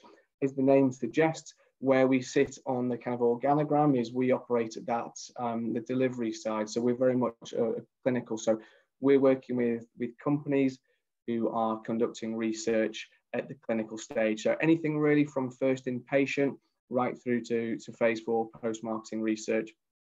We support all types of research, as you can see there around the outside of of England and the map of the British Isles. You can see all the different therapy areas that we support. These are just the kind of the top level therapy areas that we split our portfolio, but we obviously have lots that fall within these. So we support all types of research within these areas, but also not just within therapeutics, but as I mentioned earlier, diagnostics, devices, digital applications. We're also working with SMEs and startups, contract research organizations as well, and also any company really. So it doesn't have to be a kind of pharmaceutical or a technology or biotech company. It could be any type of company in the world that is considering running some kind of research in the UK. And who we are is we have national coordinating offices, and we also have 15 local clinical research networks across the country. And these map against the AHSNs as previously identified. So the reason that we operate in these 15 different local CRNs is that we have, these different regions have the expertise, they know their patient populations, they know their kind of how to reach into the community, they know their standard of care, they have good relationships with their research sites, they know PIs, they know who to go to propose research trials to. They also have control of their own budget, so they can prioritize research depending on the need for that area. Essentially, they are our experts on the ground across the whole of the country, and it allows us to have full coverage of England. And what we also have within these is we have clinicians, so we have specialty groups, as I mentioned, they're around the outside. So I noticed previously someone had mentioned in the chat around an eye care trial, so we have an ophthalmology specialty group. We have a representative clinical specialty group for ophthalmology made up of clinicians and investigators from across the 15 different regions, forming a national panel of experts within ophthalmology. And the same is true for the rest of the other 29 groups that we split our portfolio into. So this is, I suppose, the really important bit. So this is specifically, how can the Clinical Research Network work with you? So first and foremost, we offer a series of completely free of charge, with the exception of one service, but all of them except for one is free of charge services we offer. So first one, really quite straightforward. If you're looking to speak with a clinician to discuss a study proposal, you can come to us. We can identify the right person depending on the disease area you're looking at. As I mentioned, we have these 30 different specialty groups, so we work very closely with them. We can connect you to one of these KOLs. I mentioned there's one service that isn't free. This is this one. It's the patient feedback service. This is a non-profit service that we offer to industry. The only reason we charge for it is because we incur costs such as paying for patients' time, travel, reimbursing for refreshments, things like that. But essentially what we're offering is, there's no other national framework for this, but it's a service in which we facilitate the meeting of a patient advocacy group with the company to discuss their clinical trial ideas. It might be to review patient information sheets or the study documentation prior to ethics submission. It might just be you want to get in a room with a series of patients who suffer from a chronic condition, and you want to ask them how they live with their condition and what might make them more inclined to take part in research. And the idea is for it to be very patient-centric and for companies to develop their protocol based on the needs of patients. So similarly to the patient feedback, what we also offer, and this is now back to our free services, is a protocol review. So this is exactly as the name suggests. What we do is circulate your study synopsis or your draft protocol to our clinical specialty group. Again, I'm going to use the ophthalmology example. So we will share your synopsis or draft protocol with our ophthalmology specialty group. It will go to 15 ophthalmologists around the country. And what we try to get is two or three of those to complete a feasibility questionnaire, looking at the study deliverability, the compatibility with UK standard of practice, things like that. Will the study work? Will investigators be interested? Will patients be interested? And will they be able to recruit onto the trial? As we kind of shifted up a bit, we're looking at some site-specific services. So this is site-level feasibility. This is a UK-wide service, again, completely free of charge. We do this within 2 to 3 weeks. What we do is we identify suitable research centres and PIs across the whole of the UK within 2 to 3 weeks to take part in your trial. Any interested centres, we get them to complete a feasibility questionnaire looking at capacity, capability, predicted setup times, predicted patient numbers, predicted recruitment strategies, things like that, an idea about capacity, so how many ongoing trials they have, and things like that about previous performance to give you an idea about their pedigree as well. Once you've selected your sites, we will work to support you through the setup phase. So the NHS has mandated the use of an unmodified MCTA, so to speed setup. We've also developed something called an industry costing tool, which is an online platform with a costing element. So it's a transparent and streamlined way for you to cost out your clinical trial. Very much a case of a do once and share model. So if you have 10 clinical research sites, you need to fill this platform in once. It gets reviewed nationally and then sent out to the 10 centres to agree any local variants. It's very transparent, like I say. It's very streamlined, and it's there to expedite your costing and contract negotiations to get you set up as quickly as possible. And then obviously, if you have any delays at the site level, we're the people on the ground to help with that. So it might be that you need the PIs to have a bit of a nudge if you're waiting for something back from them, a CV, something signing, some equipment certifying, for example. We're there to get things back on track and to get those centres green lit. And then obviously, very importantly, is the delivery. So once you've got the centres open and you're recruiting a set number of patients within a set period of time, we have performance teams both locally, so looking at a site-by-site performance level, and also at a study-wide basis who are looking from a national level to track performance and spot whether if recruitment falls behind schedule, and then come up with ways in which to identify those barriers and come up with solutions to get things back on track and to get you recruiting to time and to target. So that's kind of the services we offer. I just want to try and put that into context by giving you a brief case study from a UK SME called Healum. So this is a digital company who had developed a digital solution with two different parts to it. One of them was an online software to be used by primary care, so for general practitioners, which was then linked into a mobile app used by patients, and they could get this on any of their smart devices, iPads, phones, or whatever. And they were developing this technology. There was a number of different indications they could go into. We supported them and still are supporting them with their pilot study, which they chose to do within diabetes, because obviously within primary care, there's a huge population across the UK that are receiving treatment for their condition within primary care. So it was a good way for them to test their technology. So what did we do? Just bouncing back to the previous slide in terms of the services, we reviewed their protocol synopsis. We had a look at it. We assessed it. We had our diabetologists and primary care experts assess whether it was feasible. We then also ran our site level feasibility. They were looking for about 20 research centres and then tried to speak to a few themselves before contacting us and hadn't had much success. After about 2 weeks, we'd identified around 117 different primary care centres that were keen to take part in their trial, or at least find out more, and provided feasibility questionnaires for them to provide them with extra information. What we also did, as I mentioned, They used the costing tool, so we got their costing done nice and quickly, and also supported them. So they whittled down the 117 to about 20 sites, helped them choose the best ones, helped them with SIVs, things like that, and they're supporting them now to get greenlit. Has taken a little bit of a delay during COVID because of the timing of that, but we're working closely with them in those 20 research centres to get them set up and recruiting. But that just gives you a nice idea about an example of the services that are available to you.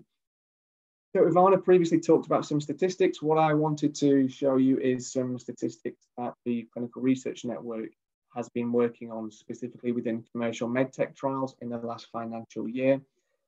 So we saw 60 new trials come onto our portfolio. That totaled, along with previous studies open, 203 open medtech trials that we were supporting the delivery of across the country.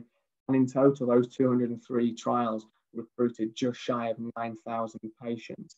So a phenomenal number into medtech. And it's roughly about 10% in terms of medtech to pharma in terms of the numbers that we're seeing and we're supporting. So again, Ivana briefly mentioned on this, but I suppose just to differentiate where the CRM, because I know it's quite confusing who to come to and who's best placed. So the point in which the Clinical Research Network would be able to support you as a life sciences company, regardless of the type of company, is, do you have a research question? Is the study funded already? And do you have some kind of a synopsis, a worksheet, a draft protocol? If you are yes to all of these, then we are the people for you and we can speak with you. And what I like to do is to develop a bit of a custom fit set of services that meets your need to make sure that you're getting the most out of what we can offer you. Just also quickly wanted to touch upon the work we've been doing this year. It's obviously been very busy with COVID-19. So we've been working across multi-stakeholders such as the regulators, the MHRA, the HRA, funders, the UK Research Innovation, to support COVID research, setting up an urgent public health process to provide national priority status for a number of studies coming through. So we had around 1,000 applications for therapeutics, diagnostics, vaccines for COVID-19, and we've approved around 68, so giving them national priority, which meant that they received expedited services. They were set up within a matter of days rather than the standard number of months that you might find. We also part-funded with UKRI a programme of around £20 million to go into COVID-19 research. Of those 68 trials that we have prioritised, we have seen just over 230,000 patients treated on COVID trials that we have supported. So again, phenomenal number, and we're continuing to work within this area, specifically moving into the vaccines now, and we have a registry set up that's got around 300,000 volunteers who are keen to take part in research and have provided consent to be contacted by investigators. So my final thing I wanted to mention, I wasn't sure if this was picked up earlier. There was a presentation at the start by Newcastle, and they have one of these patient recruitment centres. So this was something that was born out of the industrial strategy second sector deal. So it was government plan to really improve the way in which clinical research was delivered within the UK, and very much to promote the UK as a clinical trial destination. So one of the things was the patient recruitment centres. There was a long process last year of identifying these. Pretty much every single trust in the country wanted to have this as a status because they're pump primed with money. Essentially, we had the 5 you can see here: Newcastle, Blackpool, Bradford, Leicester and Devon, a nice spread of the country. And they have now been selected and named as patient recruitment centres and are now set up to take part. And what they are, in theory, is centres of excellence for later phase research. So all of them will have a previous pedigree of performance. All of them will have close links into the community to act as have different recruitment models to be able to reach those hard to reach populations. So close connections with primary care and tertiary care and community care, especially to really act, using hub and spoke models to find patients and then to bring them into their patient recruitment centres. The five of the centres have agreed things like shared workings, shared SOPs, shared costing, shared contracting. So the idea is if you were to open a trial at all 5 of these or a number of these, it would be almost like dealing with one because it was made a lot easier because they're in agreement in a number of different ways. They're also able to, like I say, they're set up quicker because of these reasons, and also able to, in theory, deliver more patients because of those workings with the community and that funnel through that way as well.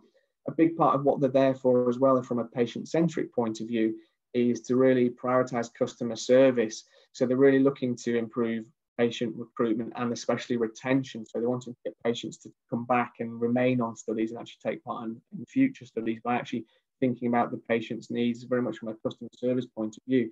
So they've all adopted a kind of concierge style of service. They've got things like free parking for patients taking part in the trials, very much trying to put them first. And it was touched upon earlier in the Newcastle talk about the focus shifting towards decentralization of trials. And that's very much something that the COVID-19 pandemic has accelerated in the UK, is the move into how can we conduct research smarter? And it's that kind of decentralized and hybrid and virtual trial methodology that we're seeing more of. And these centres will be utilising this kind of methodology, really, like I keep saying, to take part in more later phase research, to get set up quicker and to deliver more patients.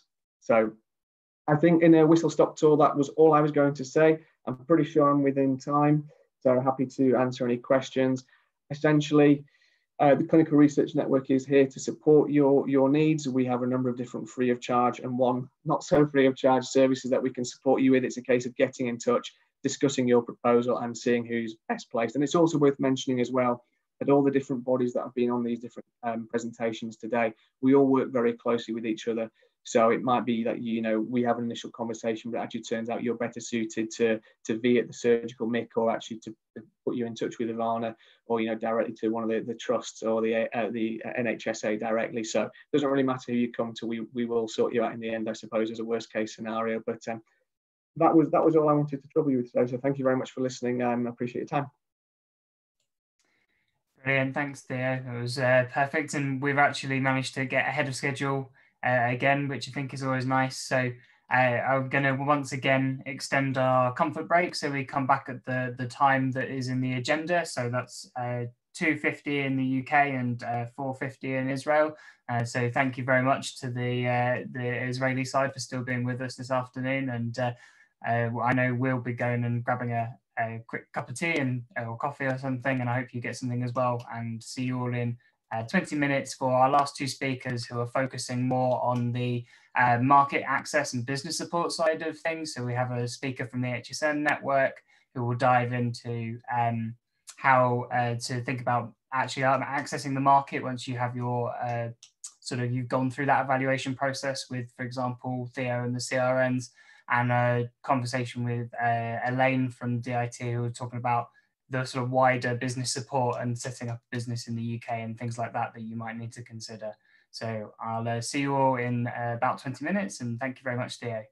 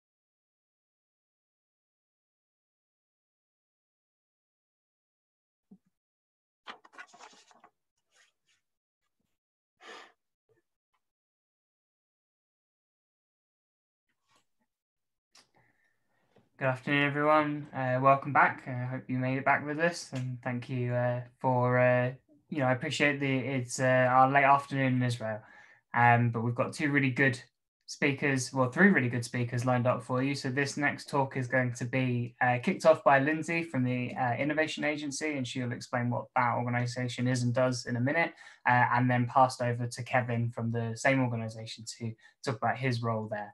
So I'll pass straight over to you now, Lindsay. Thank you.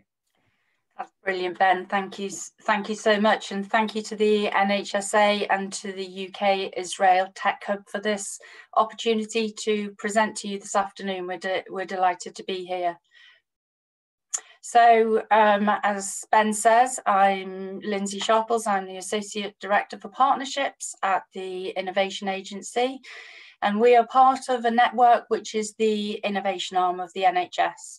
And you've already heard lots this afternoon about how complicated the NHS is. So I'm only going to tell you a tiny bit about us as an organisation. Just let me make sure I've got control here. I do have control, apparently.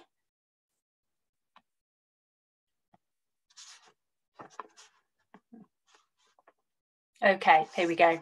Yes, so I'm only going to tell you a little bit about us and where we fit in, but together with my colleague Kevin Morton, who is our head of international programs, we're going to tell you how we can help you to sell your product to the NHS. You can see our main funders here. The majority of our money comes from the NHS directly, but we also have some money from Europe, and I'm going to return to tell you a little bit about the EIT health opportunity a little bit later. So the region that we work across is the northwest coast of England. As I said, we're part of a network that covers the whole country, so that if we're successful introducing an innovation into the northwest coast, we have a mechanism to get that innovation spread across the whole of the country. The main city in our region is Liverpool, which I'm sure you know is famous for the Beatles and for football, but what possibly you don't know is that because of Liverpool's port and maritime history, the city is home to 5 specialist or tertiary trusts, as we call them, all within a few miles of one another. So we have Liverpool Women's, we have Liverpool Heart and Chest, we have the Clatterbridge Cancer Centre, we have Walton Neuro and Alder Hey Children's, which is the largest children's hospital in Europe.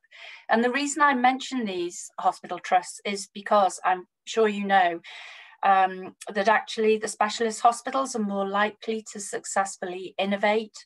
And a large part of that is because of their specialism, but also because they are more likely to have senior staff leading this innovation function. So our role is to connect and transform healthcare through the adoption of innovation. We connect and support startups with relevant clinical teams locally, regionally and nationally. We can connect you with key opinion leaders, decision makers and influencers, but importantly and critically for me, we can help you prepare for these collaborations. We can help you to understand the culture in the NHS, which is difficult, and we can help you to be the best possible version of yourself and your business. So in terms of our offer, we offer a bespoke and tailored service, if you like, to the needs of your company. And these are some of the things that we offer, and Kevin's going to elaborate on the detail of these shortly. But in terms of the way we've been working, we've worked with startups and small and medium-sized businesses since 2013, as well as corporates and big pharma. And over the last 3 to 4 years, we've been developing and refining our offer to international businesses. And these are some examples of the companies that we've been working with. I mean, we've said that in the past, but we don't tend to lose companies, we carry on working with them really. So these are all, as I say, currently in our portfolio. We are embedded in the NHS, but we also connect to a range of other partners. And these are just a few examples of organisations that add value to what we can offer. Of course, they're selected based on the needs of the business, your business, and of course, the relevance of what these organisations are trying to achieve.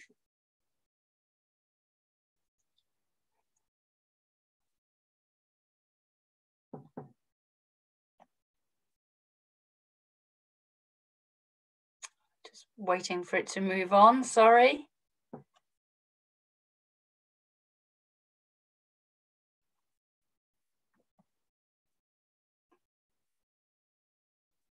Little bit of a delay.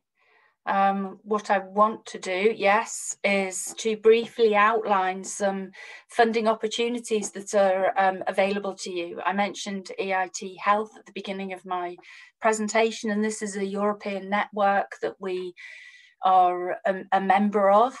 And actually we're a very active participant in a couple of their programs, Bridgehead Europe and Bridgehead Global. Yeah, there they are.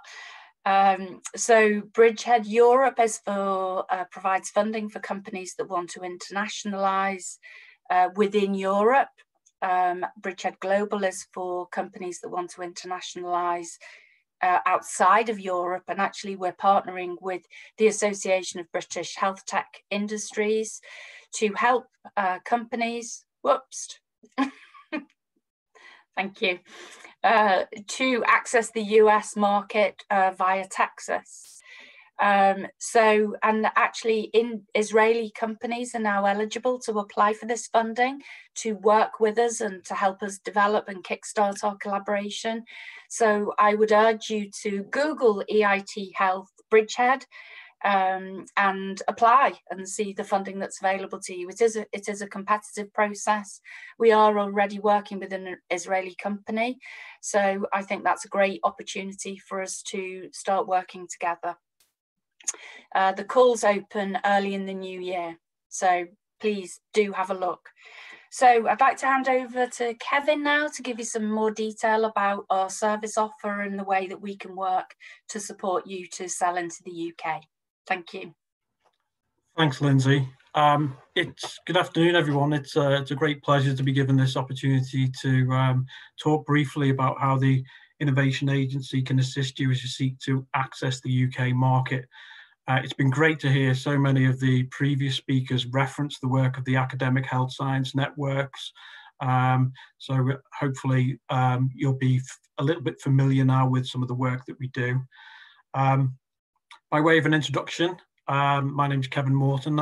As Lindsay said, I'm a program manager in the commercial team at the Innovation Agency.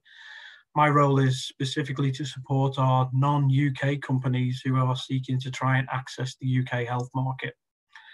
I mentioned the Academic Health Science Network.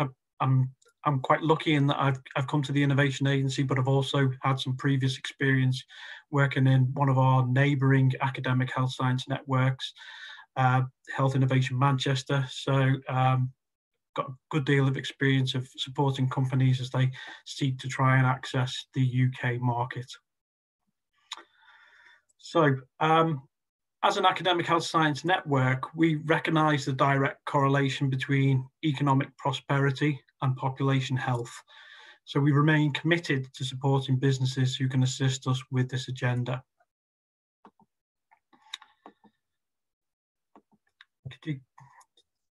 Thank you. So the Innovation Agency has a dedicated commercial team who work specifically to connect businesses with healthcare. Our team work across specific geographic regions in the northwest of England to support innovative businesses as they seek to develop products for the healthcare market.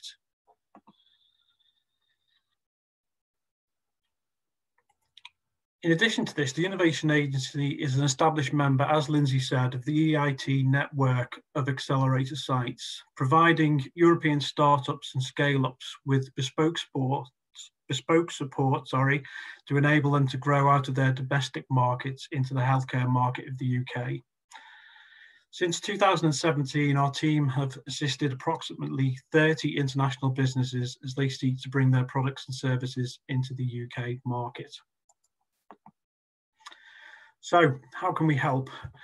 Well, the Innovation Agency is an NHS organisation with a mandated remit to operate as the key innovation arm of the NHS. We exist to help spread innovation at pace and scale, improving health outcomes and contributing to the economic growth of our region. Each AHSN works across a distinct geography, and the Innovation Agency works collaboratively with healthcare providers for the benefit of our 4 million residents. Our footprint, as Lindsay alluded to, includes 21 NHS providers, 18 clinical commissioning groups, 9 universities, and a large number of life science, industry partners, and small to medium-sized businesses. However, as we are part of the AHSN network, we are in a unique position to be able to work with our AHSN partners to help disseminate proven products and services across the country. In the support we offer to international businesses, we reach out beyond our geographical boundaries, facilitating introductions to key opinion leaders wherever they may be in the country. We'll work with companies to help them find key opinion leaders from across the NHS system to help them access the expertise and networks vital to their success. So we're able to work with businesses at all stages of product development to agree on a bespoke set of support packages aimed at helping them to translate their offer to the UK market. Our support packages seek to offer support relevant to the technology readiness level that you are currently at. So, in terms of concept testing, the AHSMs aim to improve the process of developing and adopting innovations in healthcare and can help with many stages of the development pathway. As part of the AHSN network, the Innovation Agency is ideally placed to assist at this concept testing stage. At this stage, it's important to consider whether technology or service will address an unmet need in the NHS and with patients. This will help to inform the business case and the value proposition development. We are able to identify and engage with key opinion leaders and patient groups to help with the testing of early stage concepts. It's also crucial to establish whether the NHS is likely to be interested in purchasing the new technology or service based on cost effectiveness, and we can help you with this. We can work with companies to understand current NHS treatment pathways and treatment standards with a view to designing trials to generate credible UK evidence. Patient involvement in research and development is increasingly a priority for regulators and other official bodies. We are uniquely placed to facilitate introductions to patient advocacy groups and charities in the region and across the country. The Innovation Agency is also skilled in identifying funding opportunities and will work with businesses to seek financial support. The expertise extends to helping companies who are at early stages investment. I'm going to try and whiz through these as quickly as I can because I'm being hurried along. Product development is an iterative process, so prototypes may be validated in confirmation studies and refined until the final product is ready to be taken through to market. We can work with product managers to ensure that solutions are developed to address the specific unmet needs of the NHS and patients, involving end users in the development process. We can help you engage with regulatory bodies in the UK to ensure products meet the required standards of regulation. And our support will enable you to design clinical trials to ensure that the level of evidence gathered is sufficient to prove safety, performance, and cost effectiveness for the NHS. We can assist by helping companies to engage with regulators and research stakeholders to assess whether trials will satisfy requirements and support the value proposition of your product. In terms of regulation, in the EU, manufacturers and developers of medical and diagnostic devices must demonstrate that they can conform to the requirements outlined in the relevant European directive before the product can be freely marketed in Europe, the CE mark being the key indicator of a product's compliance with EU legislation. The Innovation Agency can provide assistance in identifying the requirements and assessment and the assessment process, to ensure conformation to EU standards. We have a track record of supporting companies to engage with the Medicines and Healthcare Products Regulatory Agency as they prepare to bring products and services to the UK market. In terms of reimbursement, introducing new technologies and services to the NHS has always been challenging.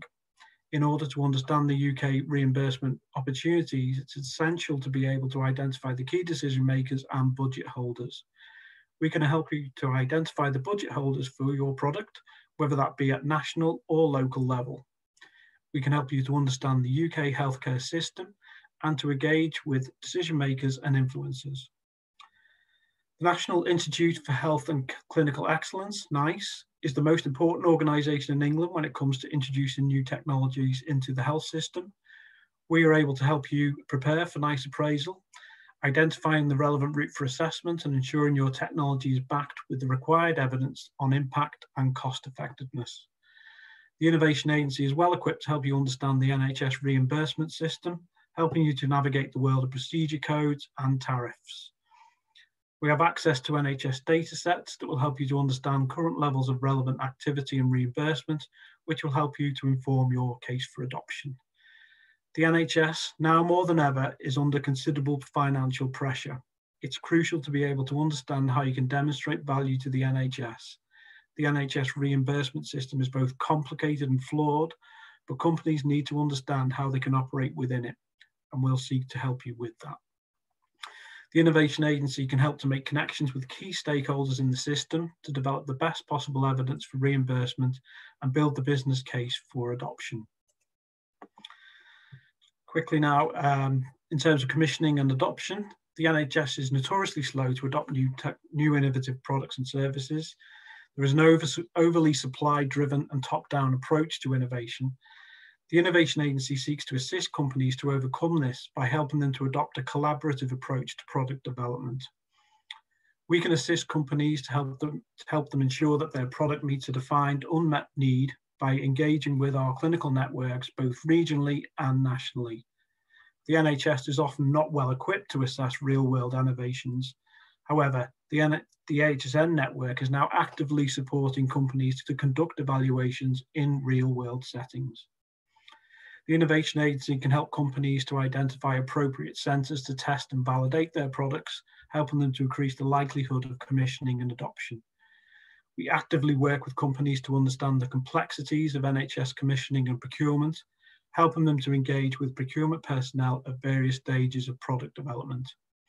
We'll help businesses understand initiatives such as the Accelerated Access Collaborative, which aims to remove the barriers and accelerate the introduction of groundbreaking new treatments and diagnostics. As a whole, the HSN network is actively involved in a range of initiatives aimed at bringing about system transformation, improving patient safety, supporting innovation, and delivering economic growth. We're well equipped and motivated to support businesses with products and services capable of assisting with the delivery of these initiatives. Thank you for your time. Sorry if I whizzed through that right at the end. I was conscious of time. Brilliant. Thank you, Kevin. And thank you, Lindsay. It was fantastic. And David from the audience is doing a great job of asking questions directly before the most relevant speaker, which I promise is not, it's just pure coincidence and not a plant. So thank you, David. I hope that Kevin helped touch on the beginning of the answer there for you. I think NIHR marketing approval and CE marking is quite a complex topic, and so probably needs a more in-depth follow-up, but Kevin and Lindsay are certainly the people that can do that for you. So I'm now going to move straight into our last but not least speaker, Elaine, who is going to be talking about the Department for International Trade and more of the sort of wraparound business support that is available across the whole of the UK for companies that are attempting to access the UK.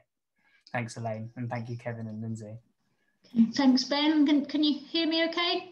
Yes, I can. Thank you. Good. Great. Okay, so thank you. So as Ben said, so I'm from the Department for International Trade, and I'm part of a dedicated inward investment team that specifically covers the north of England. And it's an area that also gets called the Northern Powerhouse. So you'll see that in our team title.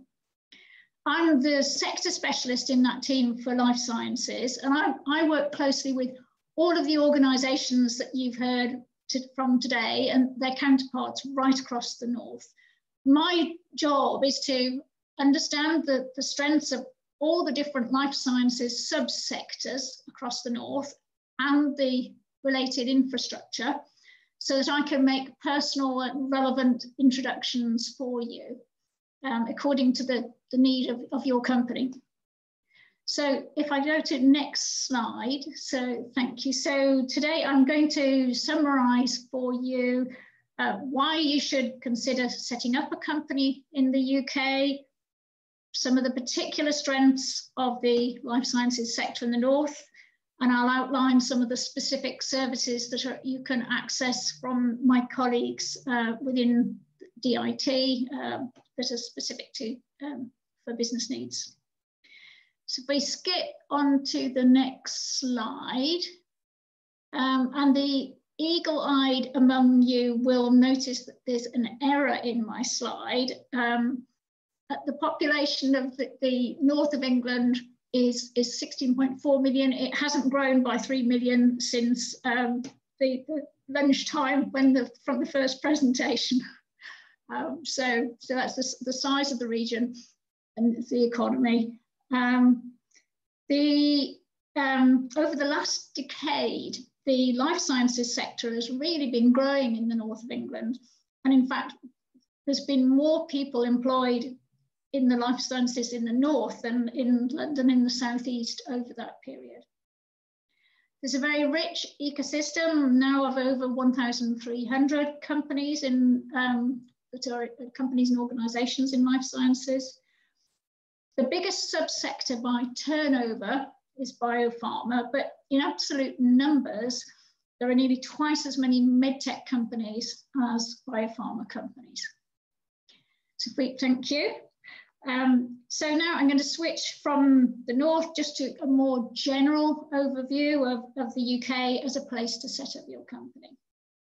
So from a financial perspective, the UK has some very attractive tax arrangements. It has the lowest corporation tax in the G20 countries at just 19%. There is zero withholding tax on dividends that you repatriate or that an organisation repatriates to its overseas headquarters. And there's a particular range of tax reliefs available to investors, and I'm going to go in a little bit more detail in a later slide on those. From a science perspective, the UK is world renowned for its education system and its innovative outlook. And we were ranked 4th this year in the Global Innovation Index. In addition to these advantages, the UK has a business-friendly visa application process. And from January next year, there will be a new points-based system to make it easier for UK employers to attract talent from overseas. So we have a team of specialists for each of these topics. So if we go to the next slide, please. So the Business Environment Advisory Team, so the BEAT team for short, their role is providing direct support to investors and businesses by explaining the UK business environment and providing advice on the UK's competitive advantage. If you come up against any issues that are preventing you from establishing or from growing your business in the UK, they can work through those issues with you. Now, if we go to the next slide, please. So the BEAT team covers 4 aspects of the business environment that are particularly crucial to investors. So firstly, on skills, which is getting the right people in the UK for your business.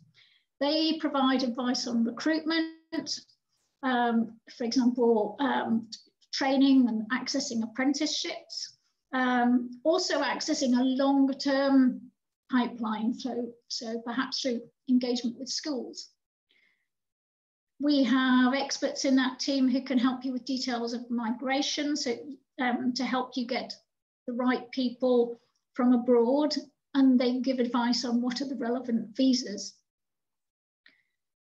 There are specific experts on tax and banking and access to finance, and they can help you plan ahead before you've even set up a UK company, just to work out how you should go about it and what might be the best approach for your company. And finally, there's a team that can help you to navigate the UK's research and innovation landscape, and in particular with regard to accessing grant funding opportunities. Although, as you'll have heard, the speakers today all have insights on this, and many of them will work directly with a collaboration partner to put together a grant application. So thank you. So then looking now in a little bit more detail on some of the tax schemes. The UK has, as it says here, it has a generous and internationally competitive R&D tax credit system. And it has different regimes for large companies and for SMEs. The research and development relief allows companies that are carrying out qualifying R&D to be able to claim it's an extra corporation tax deduction for certain qualifying expenditure. But in practice, what that means is that companies are able to claim cash back against the money that they have spent on R&D. Under the patent box scheme, the corporation tax on profits earned from patented inventions and certain other intellectual property is set at a reduced rate of 10%. The scheme's, it's been designed to encourage companies to keep their IP in the UK and to employ and people locally to commercialise that intellectual property. Then the schemes at the bottom, so the Seed Enterprise Investment Scheme and Enterprise Investment Scheme, they both help high-risk startup companies to raise money. They do this by offering tax relief to individual investors who buy shares in your company, and that makes your company more attractive to as an investment proposition within the UK to UK investors. So if you want any more information on any of those areas I've mentioned, you can get in touch with me, because I can link you with the person who is the expert, because I can assure you I'm not the expert on any of those. So having spoken about the wider UK offer, I just want to now skip back on my next slide to one more reason why you should consider the Northern Powerhouse as a destination for your company. And that is the quality of life. Because in the north, it was mentioned earlier as well, we have some of the most spectacular scenery in the UK. This picture is the Lake District, and I'm showing it. This is where my family comes from. This is where I grew up. But most of our northern cities are within very easy reach of a beautiful natural environment where you can enjoy the outdoors. But on top of that, the cost of living in the north is significantly lower than in London and South East. So that combination means you can have a very high quality of life in the north. There's a whole range of locations that you could look at as a company across the Northern Powerhouse that offer soft landing facilities for companies. Many of these are embedded within life sciences clusters. I can make connections for you to any of those. I mean, it's whether you're looking for maybe hot desking, you might want, say, clean rooms or access to an accelerator. We have, so there's a whole range of those, and Nexus was mentioned by Chris McKee earlier in Leeds. So you've seen at least one of them. But also linked to those, once you're in a particular region, there may be local financial incentives available from the local government in that part of the north. So again, I can help make relevant connections. And I know that, again, mentioning Leeds, they have a particular program that's called the #Welcome scheme. So Leeds has got a lot going for it. If there's anything else, if you skip to the next slide, so any questions you might have for me, do feel free to get in touch, and I'll look forward to helping you with your decision making about coming to the UK. Thank you very much. Brilliant, thank you, Elaine. And thank you to all of our speakers today, and also to our audience for sticking with us through to the end. I'm now going to just hand over back to Sam from the Tech Hub for our sort of final closing statements, and just a reminder that if you want to have follow-up conversations in detail with any of the organisations that we've had today, our Healthtech Challenge is running, and I'll be posting the link in the chat again in a minute, and that will sort of guide you to fill out all of the information that they need to triage you to the best people immediately, and we will try and help matchmake that as well. So, but thank you once again to everybody, speakers and audience. Thank you. I'll hand over to Sam. Thanks very much, Ben. I won't take too long. It's been quite a long afternoon for everybody. I'd like to thank firstly all of the British speakers. Thank you very much for coming and explaining how your organizations work. And of course, I'd like to thank the Israeli audience for sticking with us, whether you've been with us for the full afternoon or you've dipped in and out for the parts that are relevant. Really, all I have to add here is again, as Ben said, to apply for the challenge. One of the very nice things about this is that because it is needs led by the UK side, it means that any of these one-to-one B2B meetings with the key decision makers are pre-validated. We've got no one has any interest in wasting anyone's time on either side or mismanaging expectations, and this is one of the lovely things about this. So, and the reason they say that is ultimately there's very little to lose from just applying. Submit your application, submit all the information that we request from you.